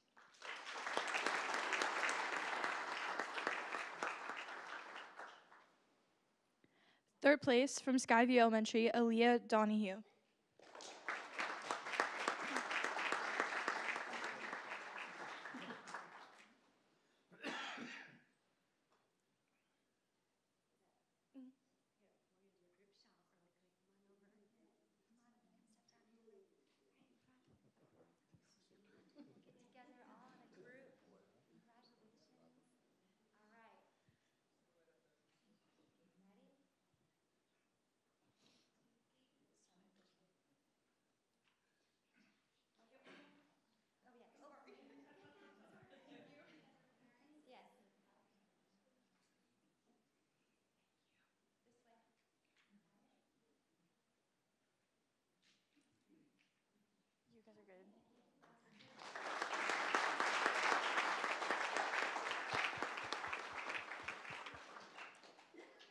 In the 3rd and 4th grade category, first place from Oakwood Elementary, Milana Adenroff.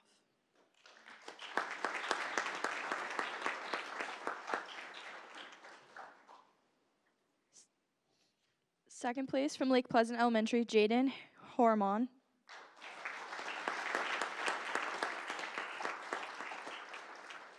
Third place from Apache Elementary, Logan Woodward.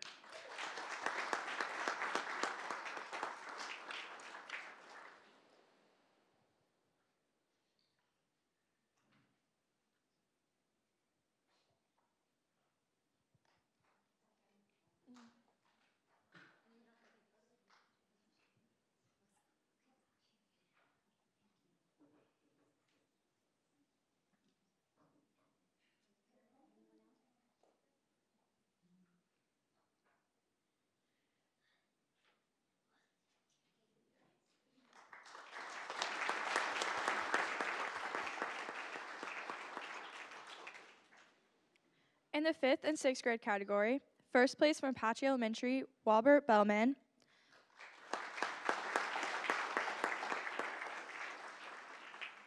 Second place from Apache Elementary, Tuscan Zahn.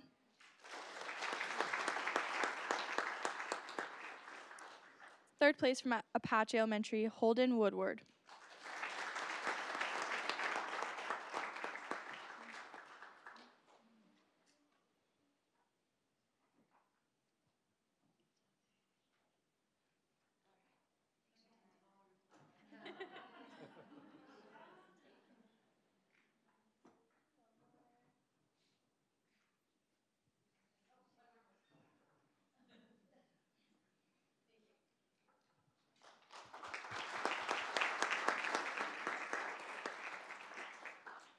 In the 7th and 8th grade category, first place from Oasis Elementary, Vincent Lee.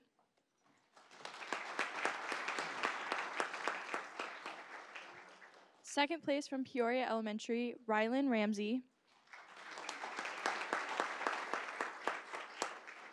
Third place from Apache Elementary, Xavier Barbour.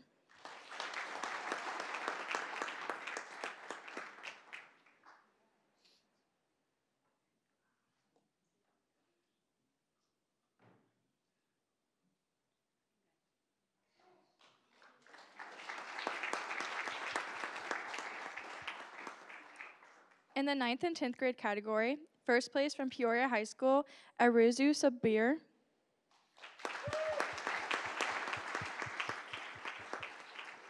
Second place from Peoria High School, Marissa Vasquez.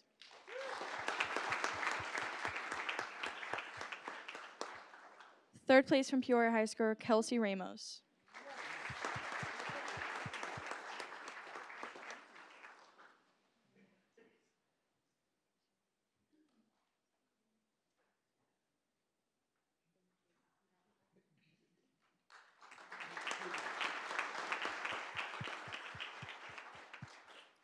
In the 11th and 12th grade category, first place from Sunrise Mountain High School, Gage Zahn.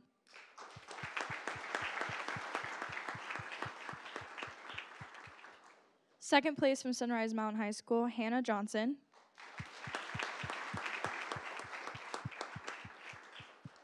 Third place from Peoria High School, Suzanne Bigelow.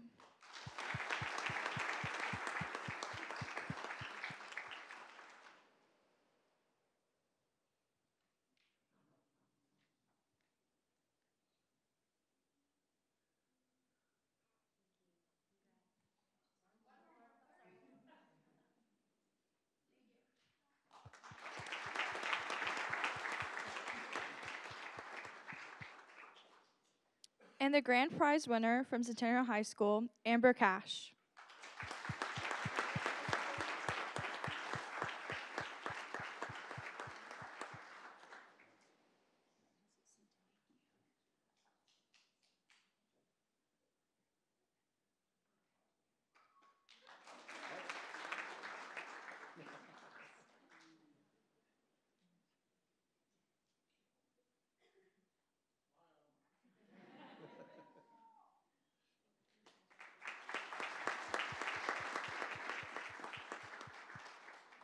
Congratulations to all the winners, and thank you all once again for participating in this program.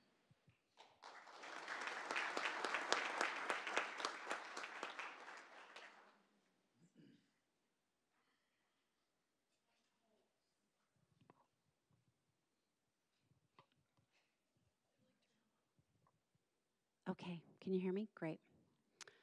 Okay, well, I'm sorry that you kids didn't get to have your picture taken with the mayor and you had to settle for me. But I tell you, I know that she is always so proud to be part of any of these events with our youth, and I'm honored to try to fill her shoes in any way this evening. So congratulations to all of you. At this time, it's that time of year where we acknowledge our youth liaisons and the tremendous work that they do for the city of Peoria, and more importantly, to represent the youth. They are the voice of the youth, and they serve as part of our city council. They don't vote, but they sit at the dais. They attend study sessions and different meetings, and it is a great opportunity. So any of you kids could apply for that opportunity, so look for that. At this time, I want to call Dawn Prince up here so that she can speak to the program and speak to these amazing individuals. Thank you so much for all you've done this year, and we know you're going to go on to do great things. Here you go, Dawn. Thank you. Hi, everyone. I'm very proud, and we here at the City of Peoria are very proud of the Youth Council Liaison Program. So the purpose of this program is to allow high school students to sit on the dais with our City Council and to essentially provide a voice for the youth in matters impacting our city. Youth Council liaisons attend both City Council study sessions and council meetings and learn all the ins and outs of city business through various means. Some of these means could include receiving and reviewing that huge council meeting packet, which they get every 2 weeks. They also have had one-on-one target meetings with some of our different city staff just to talk about what the city does, and then also experiencing things through visiting our city departments. All of this helps to provide them an understanding of the issues so that they're able to participate in the conversations at the council meetings. This is actually the 6th year that we've had this program, and to date we have had 12 amazing youth come and sit with our council on the dais. To become a youth liaison, as the Vice Mayor said, students must be an active member of the Youth Advisory Board, so definitely look on our website and look for that application. And each year 2 students are selected to participate in the capacity of Youth Council Liaison. This year's youth, Leah and Frank, have done a great job representing their peers, and I'm very proud for all they've accomplished. And I'm very proud to have seen them through this process. Just to give you a little bit of information about the things that they've accomplished, I want to talk about Leah first. She's been on the Youth Advisory Board since 2018. She is the Vice Chair of the Youth Advisory Board, has attended and supported numerous events, including the National League of Cities City Summit in Los Angeles. She's done all of these things while being a member of the National Honor Society, an International Baccalaureate program participant, an FDA youth tobacco inspector, and she also sits on the Superintendent's Youth Advisory Board for the Deer Valley School District. She is going to be a senior at Barry Goldwater High School next year, and she wants to be a trauma surgeon. So Leah, thank you so much for your service.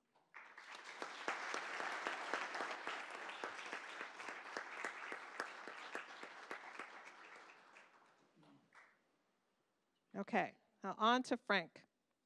Frank has been on the, oh, let's take pictures. All right, pictures first.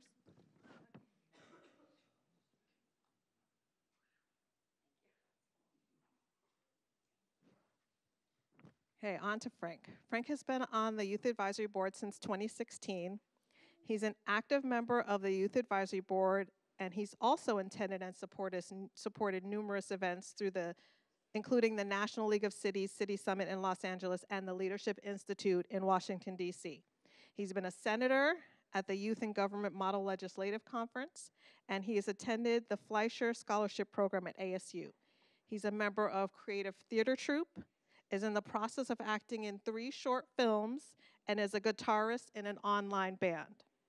He also is graduating and will be attending Arizona State University in the fall, where he has received a full ride scholarship. Congratulations, Frank.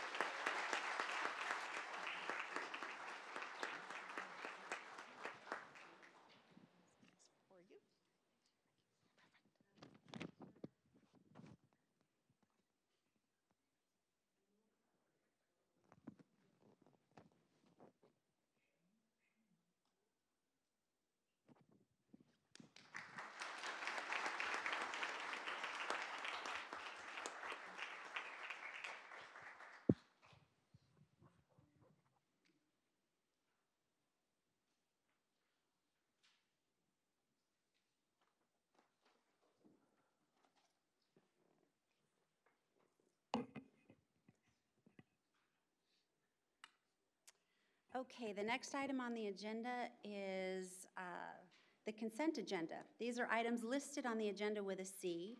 They have been considered routine by the City Council or previously addressed by the Council. They will be passed with one motion unless a member of the Council requests one to be removed from the consent agenda. Council, are there any items you would like to be removed from the agenda? Seeing none, do we have a motion? So moved. Second. Please vote.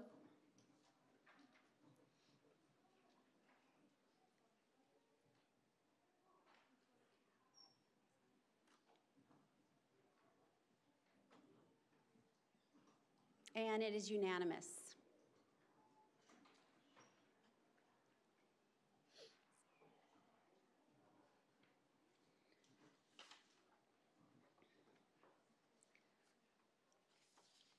Okay, moving on to the regular agenda. The next item is 19R, item 19R, property acquisition, 83rd Avenue and Jefferson Street.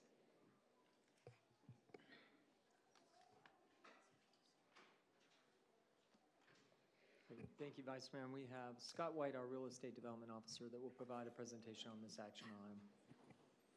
Thank you. Good evening. It's a pleasure to be before you tonight. The item before you tonight is the acquisition of property in Old Town Peoria in the vicinity of 83rd Avenue and Jefferson Street. It's proximate to the community center, Grand Avenue, Suna Park, the Washington Street block. That has been the area of interest for past land acquisitions for the city, as well as Axiom Church, Wilhelm Auto. Specifically, we're looking at a consideration of 5 properties that comprise about 19,600 square feet, including a 5,200 square foot commercial building. This is a key corner in the Old Town area. And we're looking at a total acquisition cost of $281,525, comprised of the value of appraised value plus 10%, including closing costs at $278,000. We're looking at a one-time estimate for trash cleanup and weed removal on an annual basis of $1,525.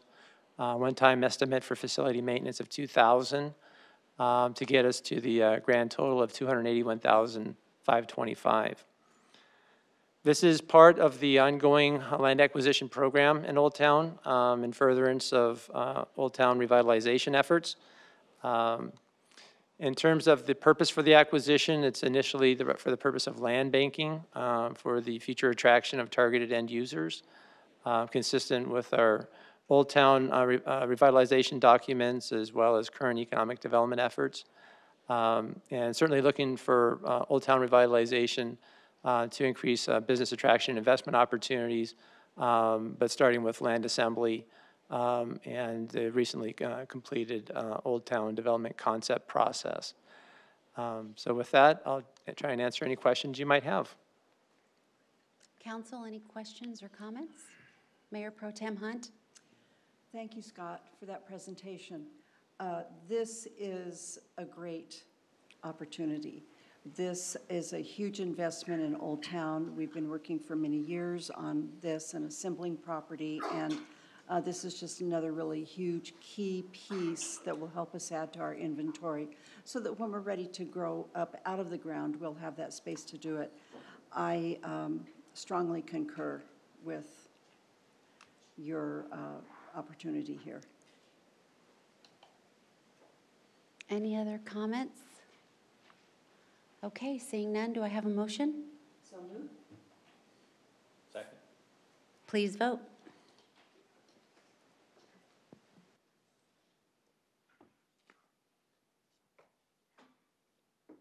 And it is unanimous. Thank you.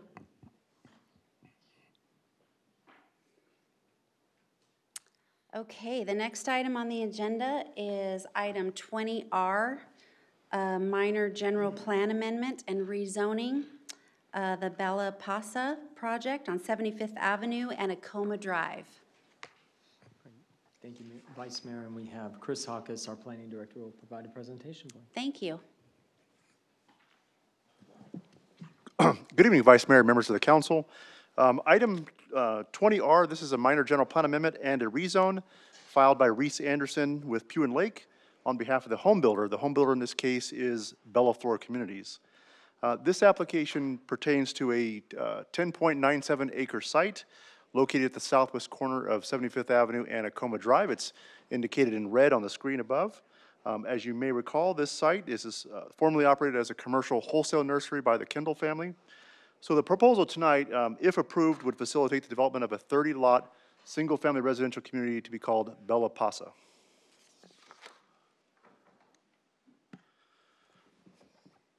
Okay, so again, there are two requests tonight. So at the end of the public hearing, we'll ask for two separate actions. But the first request is a minor general plan amendment, and the request is to redesignate the property from a state density residential, 0 to 2 units per acre, to low density residential, or 2 to 5 units per acre. And then the companion case is a rezone, to rezone it from its current planned area development as a wholesale nursery to a brand new planned area development for a 30-lot community.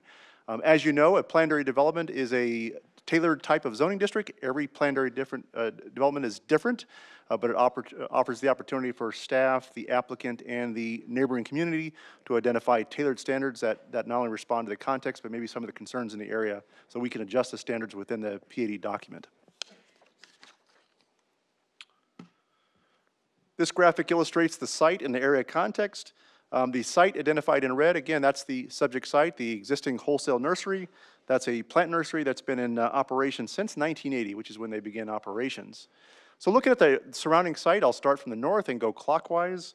To the north is Thunderbird North, which consists of 1 acre lots within an unincorporated Maricopa County area pocket. To the east, across 75th Avenue, is another pocket of unincorporated Maricopa County, but it consists of a nonprofit known as Soldiers Best Friend. They work with veterans groups, along with a Methodist church that's directly to the south of that operation. Looking south of the existing site is Thunderbird Vista. This consists of more traditional single-family residential lots. Lot sizes range from 8,000 square foot lots to the northern edge, which are around 11 to 12,000 square foot lots that abut the existing site along the southern boundary. And then to the west, this is an area of within the city of Peoria that consists of half-acre lots and larger. So given the wide range of uses and lot size, along with the site position along 75th Avenue, 75th Avenue is a major arterial roadway, a 4-lane major arterial roadway, and Acoma, which is a collector in the county, operated by Maricopa County. One could argue that a residential community in this would be consist of transitional sized lots and it might be appropriate to the context. We'll talk about that in a minute along the analysis part. Okay, the graphic on the screen illustrates the currently proposed development plan. So Bella Pasa, this is a gated residential community consisting of 30 single-family homes. So the corresponding gross density for this is 2.73 units per acre. All homes within this development are all limited to single story. There's a stipulation also in the ordinance that specifies that. The entry will be at 75th Avenue. That's the primary entry. There's going to be a fire access that's available at Acoma Drive on the northwest corner of the site. Lot sizes within this PAD range from 8,030 square feet to the largest at 11,811 square feet. With lots with a minimum lot width of 70 feet wide up to 100 feet deep is the minimum depth of that. Again, to promote compatibility, the lots along the southern boundary, they will range between 10,000 and near 12,000 square feet in size to be appropriately compatible with the community to the south. In terms of open space, there's going to be 2 open space areas. So if you look at the 75th Avenue entry, that will direct you to an activity area in the middle. And that will consist of a Ramada play area and a shaded pavilion. And then there's a secondary amenity at the southwest corner of the site, which is a turfed area for passive and active recreation there. As part of this development, the developer required to dedicate additional right-of-way to accommodate a 65-foot half-street along 75th Avenue and provide curb, gutter, sidewalk, and streetlights. Along Acoma, which again is a county roadway, they're required to dedicate and install improvements in accordance with county requirements. I will say, to maintain the semi-rural feel of the area, there will be no sidewalk or streetlights in that area, and that's something the neighbors have asked for during the process. Now, from a traffic perspective, the site again will be accessed from 75th Avenue. The gate for queuing has enough space for at least 2 vehicles, which meets our standards. I will indicate that the specific location of the driveway is subject to some refinement. Again, as we look at the preliminary plat, if this moves on, we'll look at how it aligns with areas to the east to make sure we have safe distances.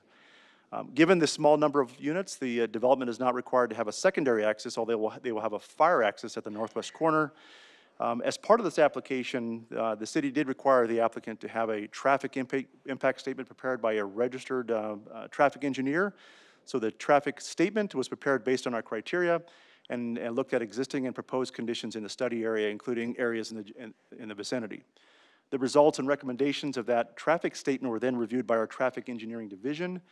They concluded that the traffic impact created by Bella Possa is sustainable by the current traffic conditions, meaning the low trip generation and the low number of units, that the existing roadway facilities in the area could accommodate that traffic impact, and the study did not recommend additional traffic modifications. For example, it did not recommend a right turn lane for southbound traffic on 75th Avenue. That right turn lane did not meet traffic warrants as part of that traffic statement. Okay, so I'll show you some of the imagery.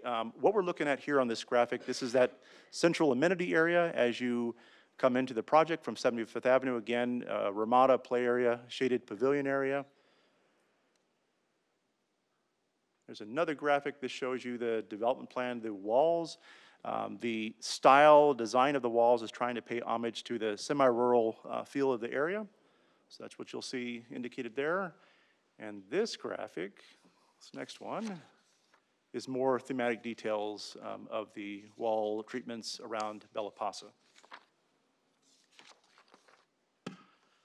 Okay, on the left, that's the current general plan land use map. The site is currently designated as a state residential with a corresponding density of 0 to 2 units per acre, with a target density of 1 unit per acre. So this designation is typically areas that are semi-rural in nature, and they support lots exceeding 18,000 square feet. That's typically what that designation looks for. In this case, the applicant is proposing to redesignate the site to low-density residential, which is the darker yellow color to the south of the site. That low-density residential designation allows for 2 to 5 units per acre with a target of 3 units per acre. So with 30-lot development, they come in at 2.73 units per acre. They are slightly under the target for the proposed low-density residential category. So this designation supports more of a suburban character with moderately sized lots, and generally between 8 to 12,000 square foot in size. Now, when you look at the graphic on the right, that's the zoning. So that's what somebody could develop today. The site, again, is a planned area development for a nursery today. Areas to the south that are part of Thunderbird South are zoned both for R18, which is 8,000 square foot lots, and R112, which is 12,000 square foot lots. Areas to the west, I'll note that even though they're designated as state residential on the general plan, they are zoned for R112 and R118. Again, R112 is probably more of a closer correlation with the low-density residential or the darker yellow category. And then areas to the north that are currently in the county and areas to the east in the county are designated as state density residential category. So we believe this is an area of transition with a variety of lot sizes. We believe that those factors, coupled with its position adjacent to 75th Avenue, which is a major arterial roadway, we believe it invites consideration as not only as a transitional property, but also for an increase in the designation. However, it's important that we pay special consideration to some of the design parameters and some of the compatibility factors. So as I get into the public review portion of it, we'll talk about some of the adjustments that were made to the conceptual plan to address some of those interests. As part of the minor general plan amendment and rezone process, we do require that when the application comes in, we provide a notice of application, and then before it goes to hearing, a notice of hearing, and we mail that to all owners within a 600-foot radius of the site and all registered HOAs within a 1-mile radius. It's also required to be published in the paper and the site posted with our requirements. In this case, when the applicant first approached the city for what we call a pre-application conference, so this is a discussion with city staff about a concept, we advised them that at that point that, you know, it's probably a good idea to go take a walk around the neighborhood, take the temperature, see what people think about the project. They did that to their credit. So they walked around to, knocked on the door of 72 properties, and you'll see on the screen the response that they got. The comments that they got from this early survey are indicated on Exhibit 10 in your agenda packet. So again, that process was elective and it occurred prior to submittal of the application. So once the application formally came in, the process does require a neighborhood meeting. So a neighborhood meeting was held at Paseo Verde Church on May 21st, and we had about 20 attendees there. And there were a number of comments that I'll go through in a minute. So they went through and made some adjustments, and then came back and they had a second neighborhood meeting that was held in December, and there was approximately 17 attendees that attended that meeting. So what were some of the concerns that we heard from neighbors? One of the concerns, I guess I'll put them in 4 buckets. Probably the first one would be lot size. Neighbors along Thunderbird Vista, which is along the community to the south of the project, they wanted to see the southern lots in this development to be more in alignment with what their lot sizes were. So their lot sizes were around 11,000, 12,000 square feet. They wanted to see some closer to that. Attendees from the county areas to the north wanted to see lots that were more 1 acre. Some wanted to see the area as a park site. So I'll show you in a minute some of the adjustments that were done to that, take that into account. There were also concerns with building heights. I think attendees from the neighborhoods to the south and north all believed that they wanted to see the homes limited to 1 story in height, and that was an adjustment that the applicant made on it. There were concerns about property values. The applicants in the meeting talked about price points. From a zoning perspective, property values is not part of our consideration. You know, when we look at physical impacts, they can certainly be evaluated.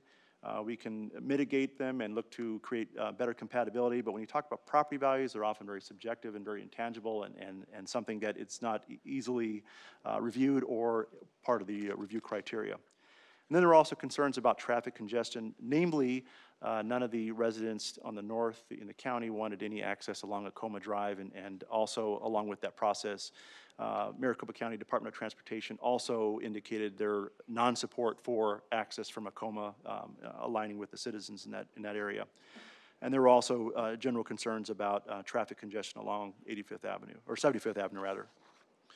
So let's look at the evolution of the case here. So what you're looking at on the left hand is the site plan that came in initially. So that shows an access point along Acoma, which enters into a main amenity area. There were 37 lots with that existing application. The average lot size was about 6,700 square feet. Homes were both 1 and 2 story. And then after the first neighborhood meeting, the applicant took into account all the concerns that they heard. They came back to the city with a revised site plan. This is the site plan they showed the neighbors at the second neighborhood meeting, and that showed a reduction in the lot count to 30 units, so a corresponding reduction in the density. The lot sizes were increased, and also particularly along the southern border, so those lot sizes will range between 10,000 and 12,000 square feet along the southern border. Lot sizes in the middle were also enlarged to around 8,000 square feet. So overall, the average lot size increased, and they also agreed to limit all lots on the property to 1 story in height. And then finally, with concerns about access, they reintroduced a new access point at 75th Avenue, and so that would be the new access point. And as I indicated, the traffic study, the statement rather, was updated to reflect that new entry point, and given the low number of units, further traffic restriction or enhancement was not required southbound along 75th Avenue. So overall, in the public outreach process, outside of the neighborhood meetings, we did receive 5 emails in opposition. The concerns that were voiced in those emails and letters, they're in your packet, but they align with kind of what we heard at the open house meetings in terms of those 4 topic areas. The applicant has been in contact with Peoria Unified School District. They have met with them to talk about the project, and conceptually they have agreed to the terms of a developer assistance agreement, and with that the school district has offered their support for the case. This item went before the Planning Commission on April 11th for a public hearing. At that meeting, there were 4 speakers present from the general public. Those 4 speakers discussed concerns with the project, and again, they were all in the area of, although some of the comments were appreciative of some of the adjustments, there were other concerns that they still had concerns with traffic and lot size.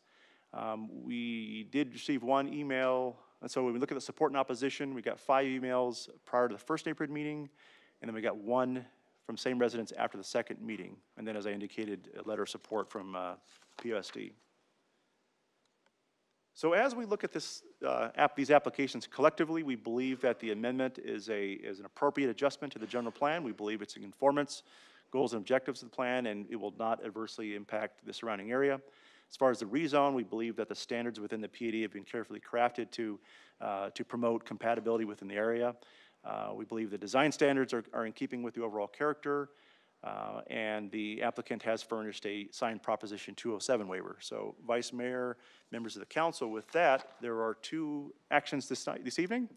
The first action is a minor general plan amendment, and that is, our recommendation is to approve Resolution 2019-68 to redesignate the site from low-density residential to, actually it should say estate-density residential to low-density residential. I apologize for the error on the slide there. And then the second action should be a rezone to approve ordinance 2019-10 from planned area development, that's a nursery, to a planned area development of a 30-lot community, and that's subject to conditions 1 through 8 in your packet. And with that, I'll try to answer any questions you have. Thank you. So just to clarify, both of these items, though, fall under item 20R. Vice Mayor, that's correct, Okay. but we will be asking for separate actions. So I have a speaker request, and it is from Sharon Hendrickson.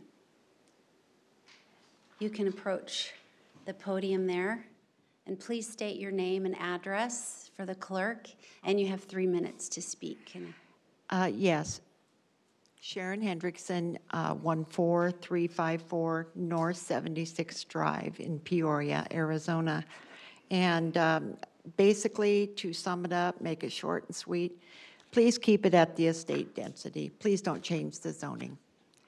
The people to the south of there have invested tremendous amounts of effort and sweat into keeping those larger lots, keeping them up and keeping that neighborhood up. We also, at the last meeting, and I think this has really been glazed over and really just kind of just lost in the cracks somehow, we requested that the city of Peoria do a traffic density study, a fully done traffic study on 75th Avenue, because there is a lot of concern about the amount of inflow and outflow coming out of a 37 home additional housing area there. So we're very concerned about that. I got some feedback from Lori Deaver at Planning and Zoning, and she said, it was, they were supposed to be, the traffic study is done by the client, by the applicant. And I kind of scratched my head, because how else could there be anything but a positive, a positive result from the client doing a traffic study for a development that they want to put in. So what I'm just saying, and what other people in my area, and I can't speak for the 5 negative emails or the 13 that were undecided or the 40 that, seemed positive about it. I don't know anyone in my general neighborhood, in my general building area, that are happy about this. They're not. They're not one bit happy about this. And we feel like this has been kind of fast-tracked, and there needs to be further study as to especially traffic and just general population density in that area. And that's it. All right. Thank you very much for your comments. Any comments or questions from the council?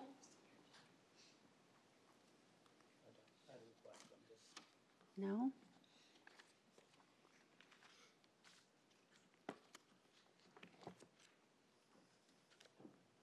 he's good. Okay, thank you. Okay, so do I have a motion? Yes. We need to open the item up, allow the applicant to speak, and then open it up to a public hearing. Oh, okay, so I declare this a public hearing.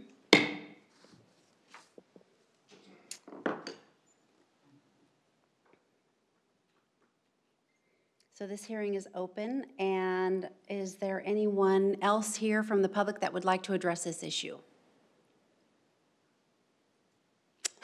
Seeing none, I declare this hearing closed.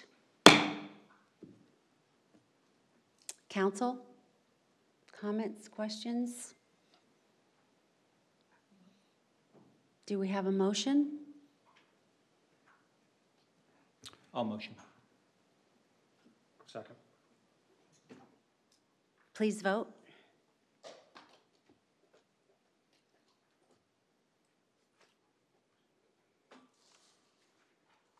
And it passes unanimously.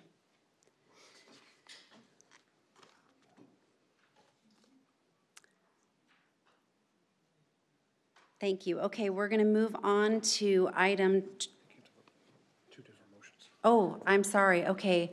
On the second item, also part of item 20, do I have a motion? So moved. Second. Please vote.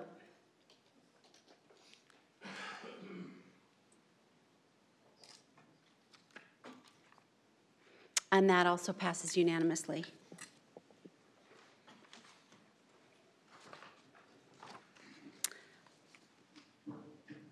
Okay, so we'll move along to item 21R, adoption of tentative budget for fiscal year 2020. Thank you, Vice Mayor. And we have Barry Haug, our Deputy Finance and Budget Director, will provide a presentation on the tentative budget. Great, thank you.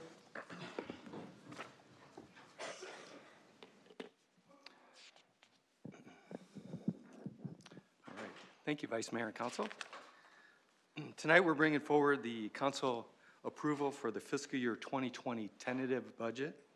This is the first in a series of steps for completing the formal adoption of the budget. As you're aware, the tentative budget sets the maximum appropriation amount for the fiscal year. Better get this.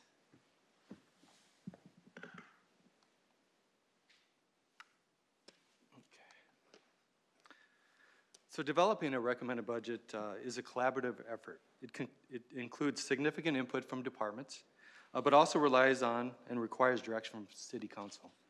And these council priorities are the cornerstones for departments when they're developing their budgets. And throughout the year, Council has provided continued guidance, not just during the budget process, but at many of the study sessions that you see here that we had over the past year. These are in 2018, and then we had some in 2019 as well. And just a few weeks ago, Council had multiple budget study sessions where we discussed the operating and capital budgets for FY 2020. This slide outlines the key budget policy guidelines established in the Council-adopted Principles of Sound Financial Management, and this sets the stage for developing the recommended budget. Each year, we update the 5-year long-range financial forecast that incorporates both revenue and expenditure estimates for all the city's major operating funds. This includes all revenues that are anticipated to be sustainable or recurring over the 5-year forecast and the known or anticipating ongoing expenditure requirements. And then we make sure we have met all the reserve requirements. Anything above those reserve requirements, we'll budget in the following year as one time. So here we are, the fiscal year 2020 budget. The proposed budget in summary totals $670 million. This represents about a 1.5% increase over the prior year. The operating budget at 47% there represents about $311 million, and that's a 5.8% increase, while the capital budget at $256 million represents a 7% decrease over the FY 2019 plan. The remaining items on the graph are budgeted to pay for the annual debt service, and that's about $43 million, and our contingency reserves at $58 million. And as a reminder, when we budget the contingency appropriation, It's for things that really are to spend on unforeseen items. Could be emergencies or mid-year budget adjustments. And only City Council has the authority to approve the use of that contingency. So some important takeaways of the budget as recommended.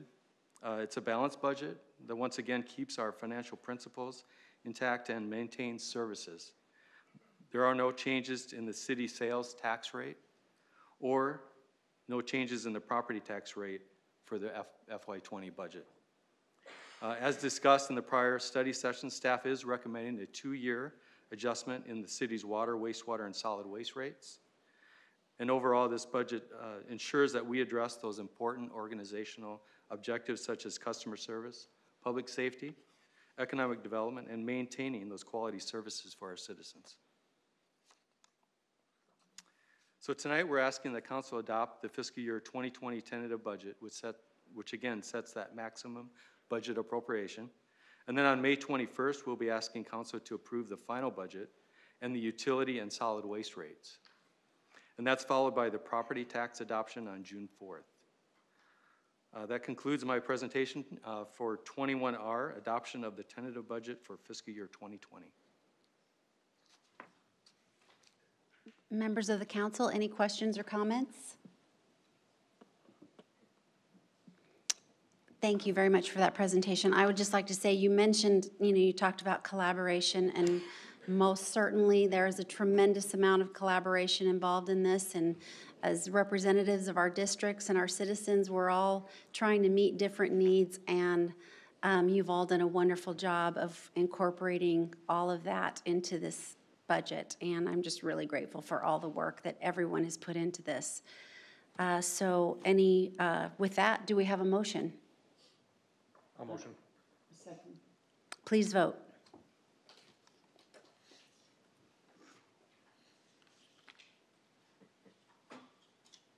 And it passes unanimously.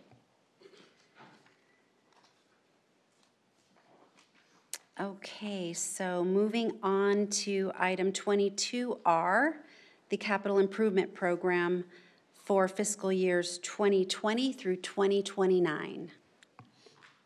Thank you. Mr. Howe will again provide a presentation on this 10-year capital program.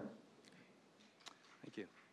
The CIP is a 10-year balance plan that addresses projects that are needed or will be needed across a broad spectrum of areas.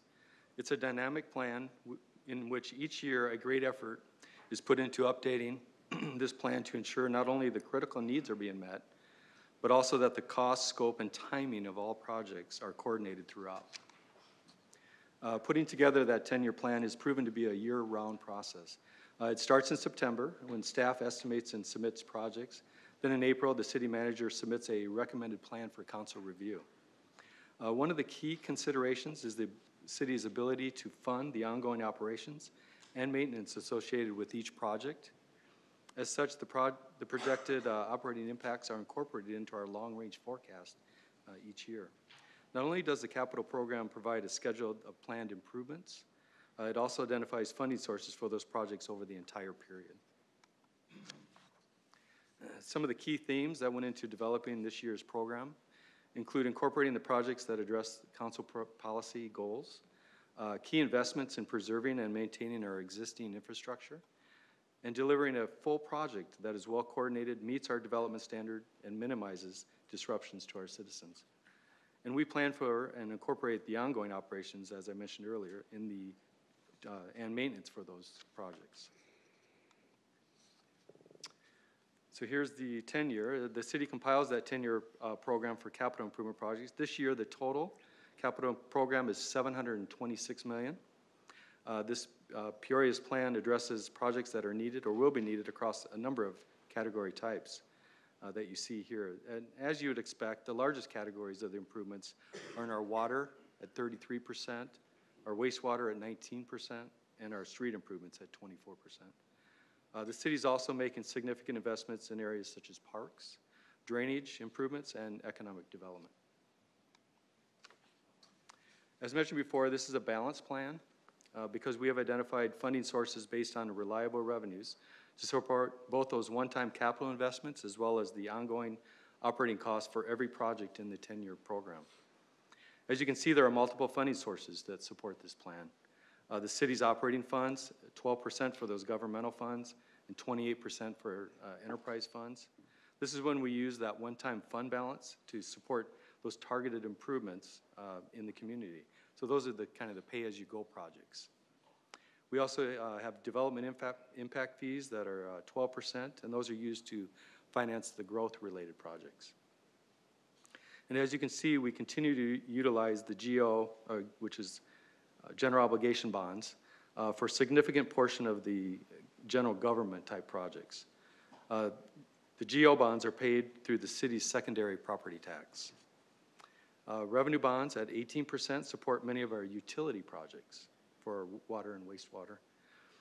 And of course, transportation sales tax funds a number of important street improvements, maintenance, and transit-related activities. We spend a considerable amount of time prioritizing the projects and evaluating available funding sources to ensure that we could address Council's highest priority needs. And here are a number of important projects included in the proposed CIP, including Paloma Community Park, the expansion at the Pyramid Peak Water Treatment Plant, and numerous transportation projects that address traffic and drainage needs throughout the city. 3 weeks ago, the Development and Engineering Director, Adina Lund, gave a presentation in detail on the projects that are included in the 10-year CIP. So with that, we are asking Council to adopt the proposed fiscal year 20 through 29 capital plan. And then on May 21st, we'll be asking Council to approve the first year of the capital plan as part of the overall fiscal year 20 adopted budget. And that concludes my presentation for 22R, the capital improvement program for fiscal year 20 through 29. Thank you. Council, any questions, comments? Seeing none, do we have a motion? A motion. Second. Please vote.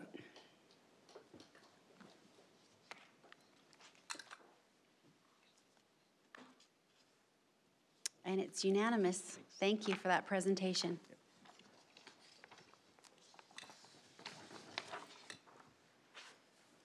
Okay, we're going to move along to the Vistancia Community Facilities District Board meeting. The first item on the agenda is the consent agenda. The consent agenda consists of items 23C, approval of the January 8 minutes. Board, do I have a motion to approve those minutes? Move to approve. Second. Please vote.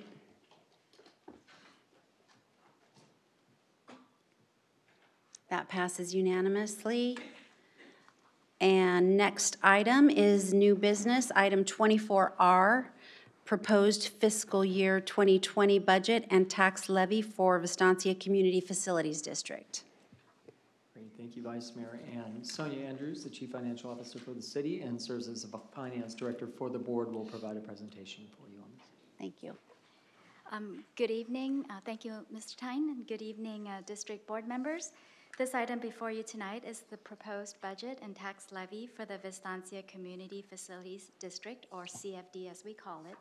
CFDs also go through the same budget process as the city, so we have a tentative budget, and at the next meeting we will have a public hearing and final adoption of the budget. The proposed budget for the Vistancia CFD totals $4.6 million. The main item in the budget is debt service. Funding for the budget comes from property taxes from the Vistancia CFD. The tax rate proposed is the same as last year at $2.10 per $100 of assessed value. There is no change to this tax rate. We are asking the district board to adopt the proposed budget and tax levy tonight and establish a public hearing date of May 21st to review and adopt the final budget. That's all I have. Are there any questions? Seeing none, do we have a motion? Move to adopt. Second.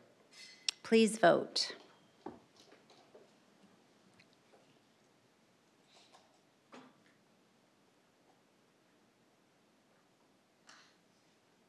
And it passes unanimously.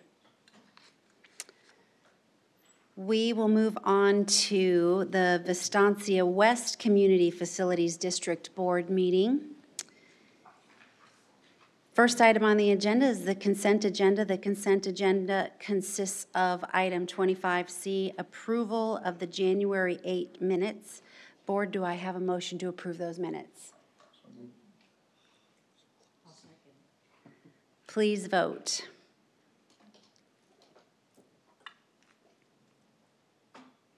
It passes unanimously.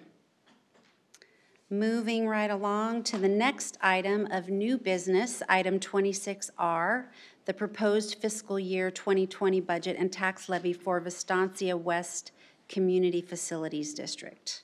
Great. Again, we have Ms. Andrews to provide presentation. Thank you. Thank you. This item, like the Vistancia CFD, is the proposed budget and tax levy for the Vistancia West CFD. The proposed budget totals $3.9 million. It includes the debt issuance for water infrastructure and also debt service. And like the Vistancia CFD, the funding for this budget also comes from property taxes in the Vistancia West CFD. The tax rate proposed is the same at $2.10. It hasn't changed from last year.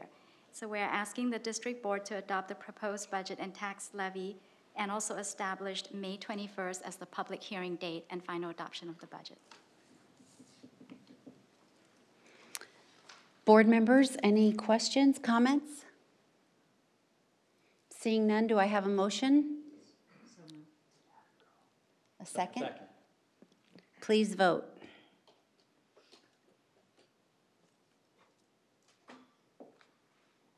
And it passes unanimously. Thank you.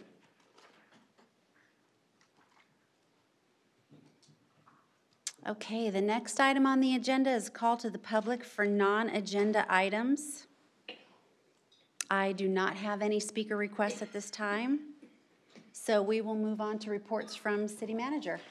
Mr. Great. Tyne? Thank you, Vice Mayor. Appreciate that. And I'll hold off on our plan presentation on spring training until the next council meeting. I just wanted to make a quick comment of how much it's been an honor to work with Leah and Frank up here on the dais and watching them continue to grow and develop, and looking forward to hearing from you again shortly. But that's all I have, Vice Mayor.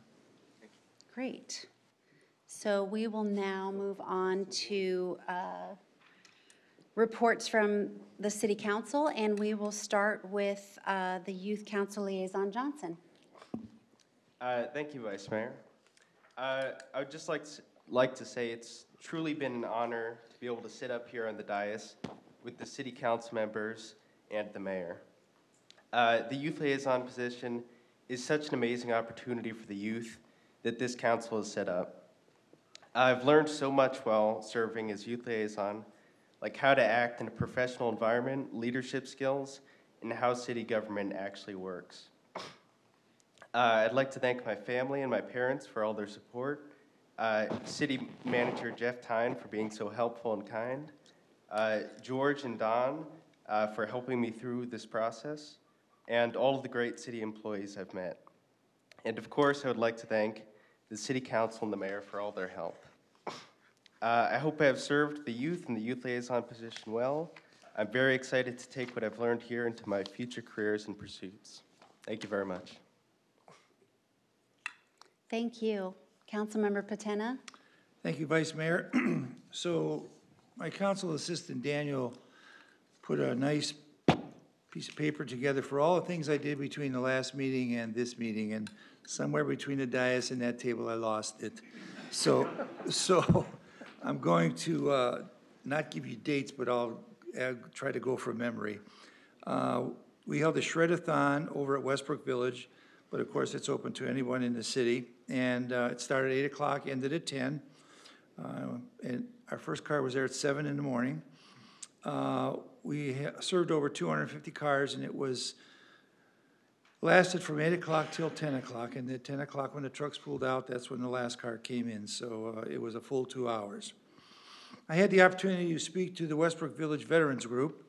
I gave them a speech about what it means to be a veteran, and told them they wanted to know how the city connects with its veterans. And believe it or not, the city does quite a bit in connecting with the veterans, and so I went over that with them and some of the things that were happening throughout the city. I met with the Masons Lodge, people at the Masons Lodge just across of Monroe. where they awarded a police officer and a fireman some type of award. And so this is the third year. They had a meal for us, and then we got to go into their their inner sanctum, and they gave the awards on. It was a really nice event, and they're going to have another again next year. I attended the police award night. That was a really interesting evening. This mayor and council, they believe in making sure that our police and fire are the best equipped that they can be and the best trained. There was a category for life-saving at this event, and there were 4 lives that were saved. And these police officers and firefighters, they're making split-second decisions on giving somebody CPR or somebody pulling a weapon on them, and they're able to defuse it. We tout ourselves as a small city atmosphere, but we have big city problems, and our police and fire really do handle these well. And like I said, they're out there saving lives and making these split-second decisions. So it was a great event, and I enjoyed being there. This past Saturday, I held a Park Fest over at Sunrise Park. Bill Moss was in charge of it. He always does a great job. We had Mary Poppins was the movie. As I was driving up, I was watching parents bringing their kids and wagons and backpacks and chairs, and it was really quite nice to see.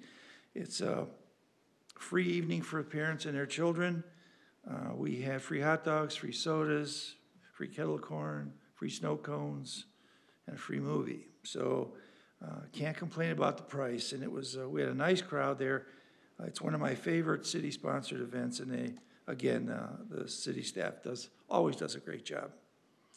I had the privilege this afternoon of serving our employees. It was nice to be able to recognize all of their hard work that they put in and all the good things they do for our city and all the things they do to help us out. I'd like to say welcome to Danette Dunn, our newest council member. Looking forward to working with you. And congratulations to our youth liaisons, and thank you for everything you've done over the past year. That's all I have, Vice Mayor. You did pretty good without that list. I don't know where it is. It's a nice job winging it, Bill. Councilmember Finn? Proud of you. Just a couple of comments. First of all, I would like to thank everyone in the public who extended their thoughts and prayers for our firefighters that were injured in that unfortunate accident. And I'm very, very thankful that they are getting better.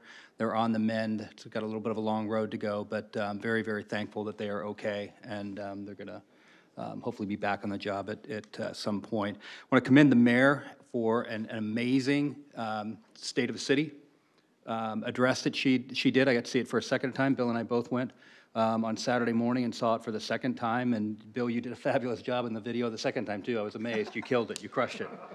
Yeah, it's amazing. So she did a phenomenal job. I love the format. My hat's off to the staff that helped put that together, because that was just incredibly well done. I think it was very well received by those in the audience. Danette, welcome. Glad to have you on the council and outgoing youth liaisons. I wish you all of the best, and thank you for serving. That's all I have. Thank you. Councilman Edwards? Thank you, Vice Mayor. Yes, welcome aboard, Danette. Hope to see great things from you, and anything you need, please don't hesitate to reach out to us.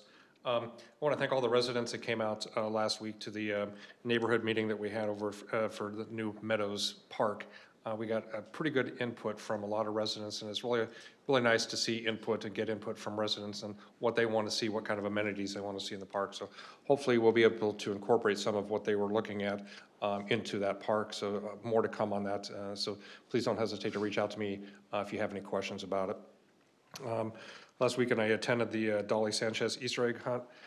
Once again, bigger and better than ever. I want to thank staff and the Sanchez family for putting it on. We had over 9,000 people attend that event. It just seems to get bigger every year. Someday we're probably going to run out of room at the sports complex, but maybe we'll move it up to Paloma Park when that opens. But again, thank you everybody that came out to that. I attended the mayor's State of the City, and as Councilman Finn said, it was inspiring, and it's always nice to see the vision that she has and guide us to see how we're going to shape the city for the next generation and beyond. So I loved attending that.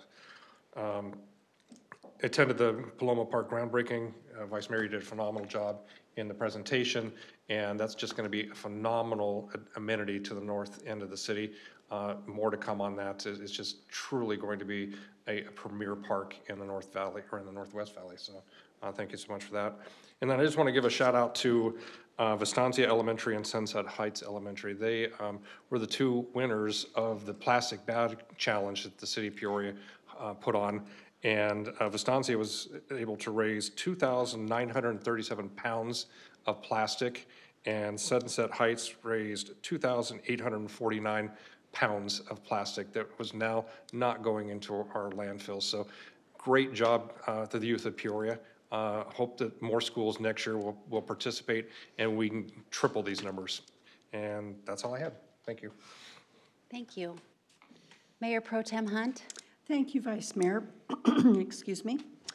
First of all, I'd like to congratulate, they're all gone now, I think. It's probably bedtime and homework time, but I really look forward to the Constitution contest every year because I've been in that classroom trying to motivate kids to do that kind of writing, the big kids, that is, not the little ones. And I was very proud that Peoria High School had 3 winners in the 9th and 10th grade category. And congratulations to all of our new boards and commissions members that were invited in. They're not actually sworn in, but welcomed in tonight. I believe they will get a lot out of their service, and I know that they will give a lot to our city. So it's a very reciprocal kind of volunteerism. I attended the police awards also, and what a fun brotherhood that is. And they're so committed to service, and they love their jobs. They love what they do. They love the people they serve. And I agree with Bill. Some of the stories that they told about the rescues and saving lives just makes me very proud to have an association with those guys and gals. The State of the City address. Jen, congratulations to your department for carrying out a new vision that our mayor had. You know, words can do a lot. As I said before, I spent my life shaping words and using words, but there's nothing like a picture. And the visuals in that documentary just overwhelmed me with what a beautiful city we live in. It's just breathtaking. The northern parts, the trails, and nothing could have shown that as well through language as that video did. And it could not have reached as many people. If I'm not mistaken, I think we have 4 more dates to show that around. I think we had 6 altogether, and we've done 2. So I don't have those all memorized. I know one's at the community center, I think the next one. So just watch your paper, watch your Peoria connection to see where and when those are. One will be close to your neighborhood. Wow, you can't come down here without noticing the 5 intersections that now have art on them. They're amazing. We had to hurry up the last 3 because it got hot and our painters were practically passing out, but they are all 5 done now. Paloma Park, again, what a beautiful setting for that park. That is just going to be amazing. And I know what a relief it's going to be to those parents who have to drive all the way down to Pioneer Park so their kids can play softball. It was my pleasure to deliver over 1,000 books that I had acquired to the Academy of Maths and Sciences, the new charter school right over here just east of Walmart. They were going to do a completely digital book library, and I said, no. We need books to hold on to and smell, and kids need to fall in love with reading through the tactile embrace. And so I helped them acquire over 1,000 books, and that's just to start their library. Welcome, Danette. You're in for the ride of your life. Can't wait to see how you progress. I know I've talked to you enough to know you have big plans for Pine District, so you're going to enjoy it, and we're going to enjoy working with you. And that's all. Thank you. Councilmember Dunn. Hello, I just wanted to share my gratitude for being able to be up here and serve, and for so many of the people that I have met over the last week. We have a fabulous staff. I got to serve at the Municipal Operations Center breakfast, and got to talk to so many different people that work in so many different areas, and it was not only fascinating, but I'll tell you, they know what they're doing out there, so that was kind of neat. And then today at lunch as well. So I've been meeting a lot of people. Everybody's been very helpful. Congratulations to the two youth liaisons. Sorry I didn't get to serve but one meeting with you, but yeah, you guys are on to really great things. I did take some time and I went over to Heart Pantry, and they service our youth. So, you know, they prepare meals, so they have food for the weekend and afterwards, and it was just really a great opportunity to see some of the work that is done here locally in Peoria. Very heartwarming. And I did want to remind everybody, there's a lot of input that needs to come from the community. You have till May 12th to put your input for Country Meadows on the type of park, the equipment that you would like to see. And you can go on the city website, and there's also a SurveyMonkey. It's kind of a long web address, but it's surveymonkey.com/r/Country Meadows. And again, their survey ends on May 12th. So we really would appreciate all the comments, because we want to get it right for everybody that lives in the community. So thanks again, and grateful to be here. Thank you. Youth Liaison Gilbertson. Thank you, Vice Mayor. I just want to say thank you so much for this opportunity. I'm so honored. I can't believe it's my last meeting. It's gone by so quick. I've grown so much and learned so much from you. And I just want to extend my thanks to the city, because the opportunities that the youth are given to voice their opinions and volunteer are just amazing. And I don't know, I'm just lost for words. I'm just really thankful. Thank you. Thank you. Well, I just want to say that congratulations to both of you, Leah and Frank. It's been my honor really to sit here with you and watch you grow. You've come a long way from day one to where you are today. So just look forward to hearing about much future success from both of you. Councilmember Dunn, welcome. You worked really hard to get here, and I'm looking forward to working with you. Also, Happy Employee Appreciation Day. I just made that up. But you know, we did have two events. You heard this, it referenced in the comments here, and I just want to acknowledge all of the employees working for the city of Peoria so hard. There's an element of authenticity that comes from our city, from our employees. It's from the people, really. And, you know, we got out there and served a little bit. I was kind of late to the party today, but it's just a small token of our appreciation, and I hope you felt it, because we really do appreciate you, and it takes everyone together to move this city forward. With that, this meeting is adjourned. Thank you.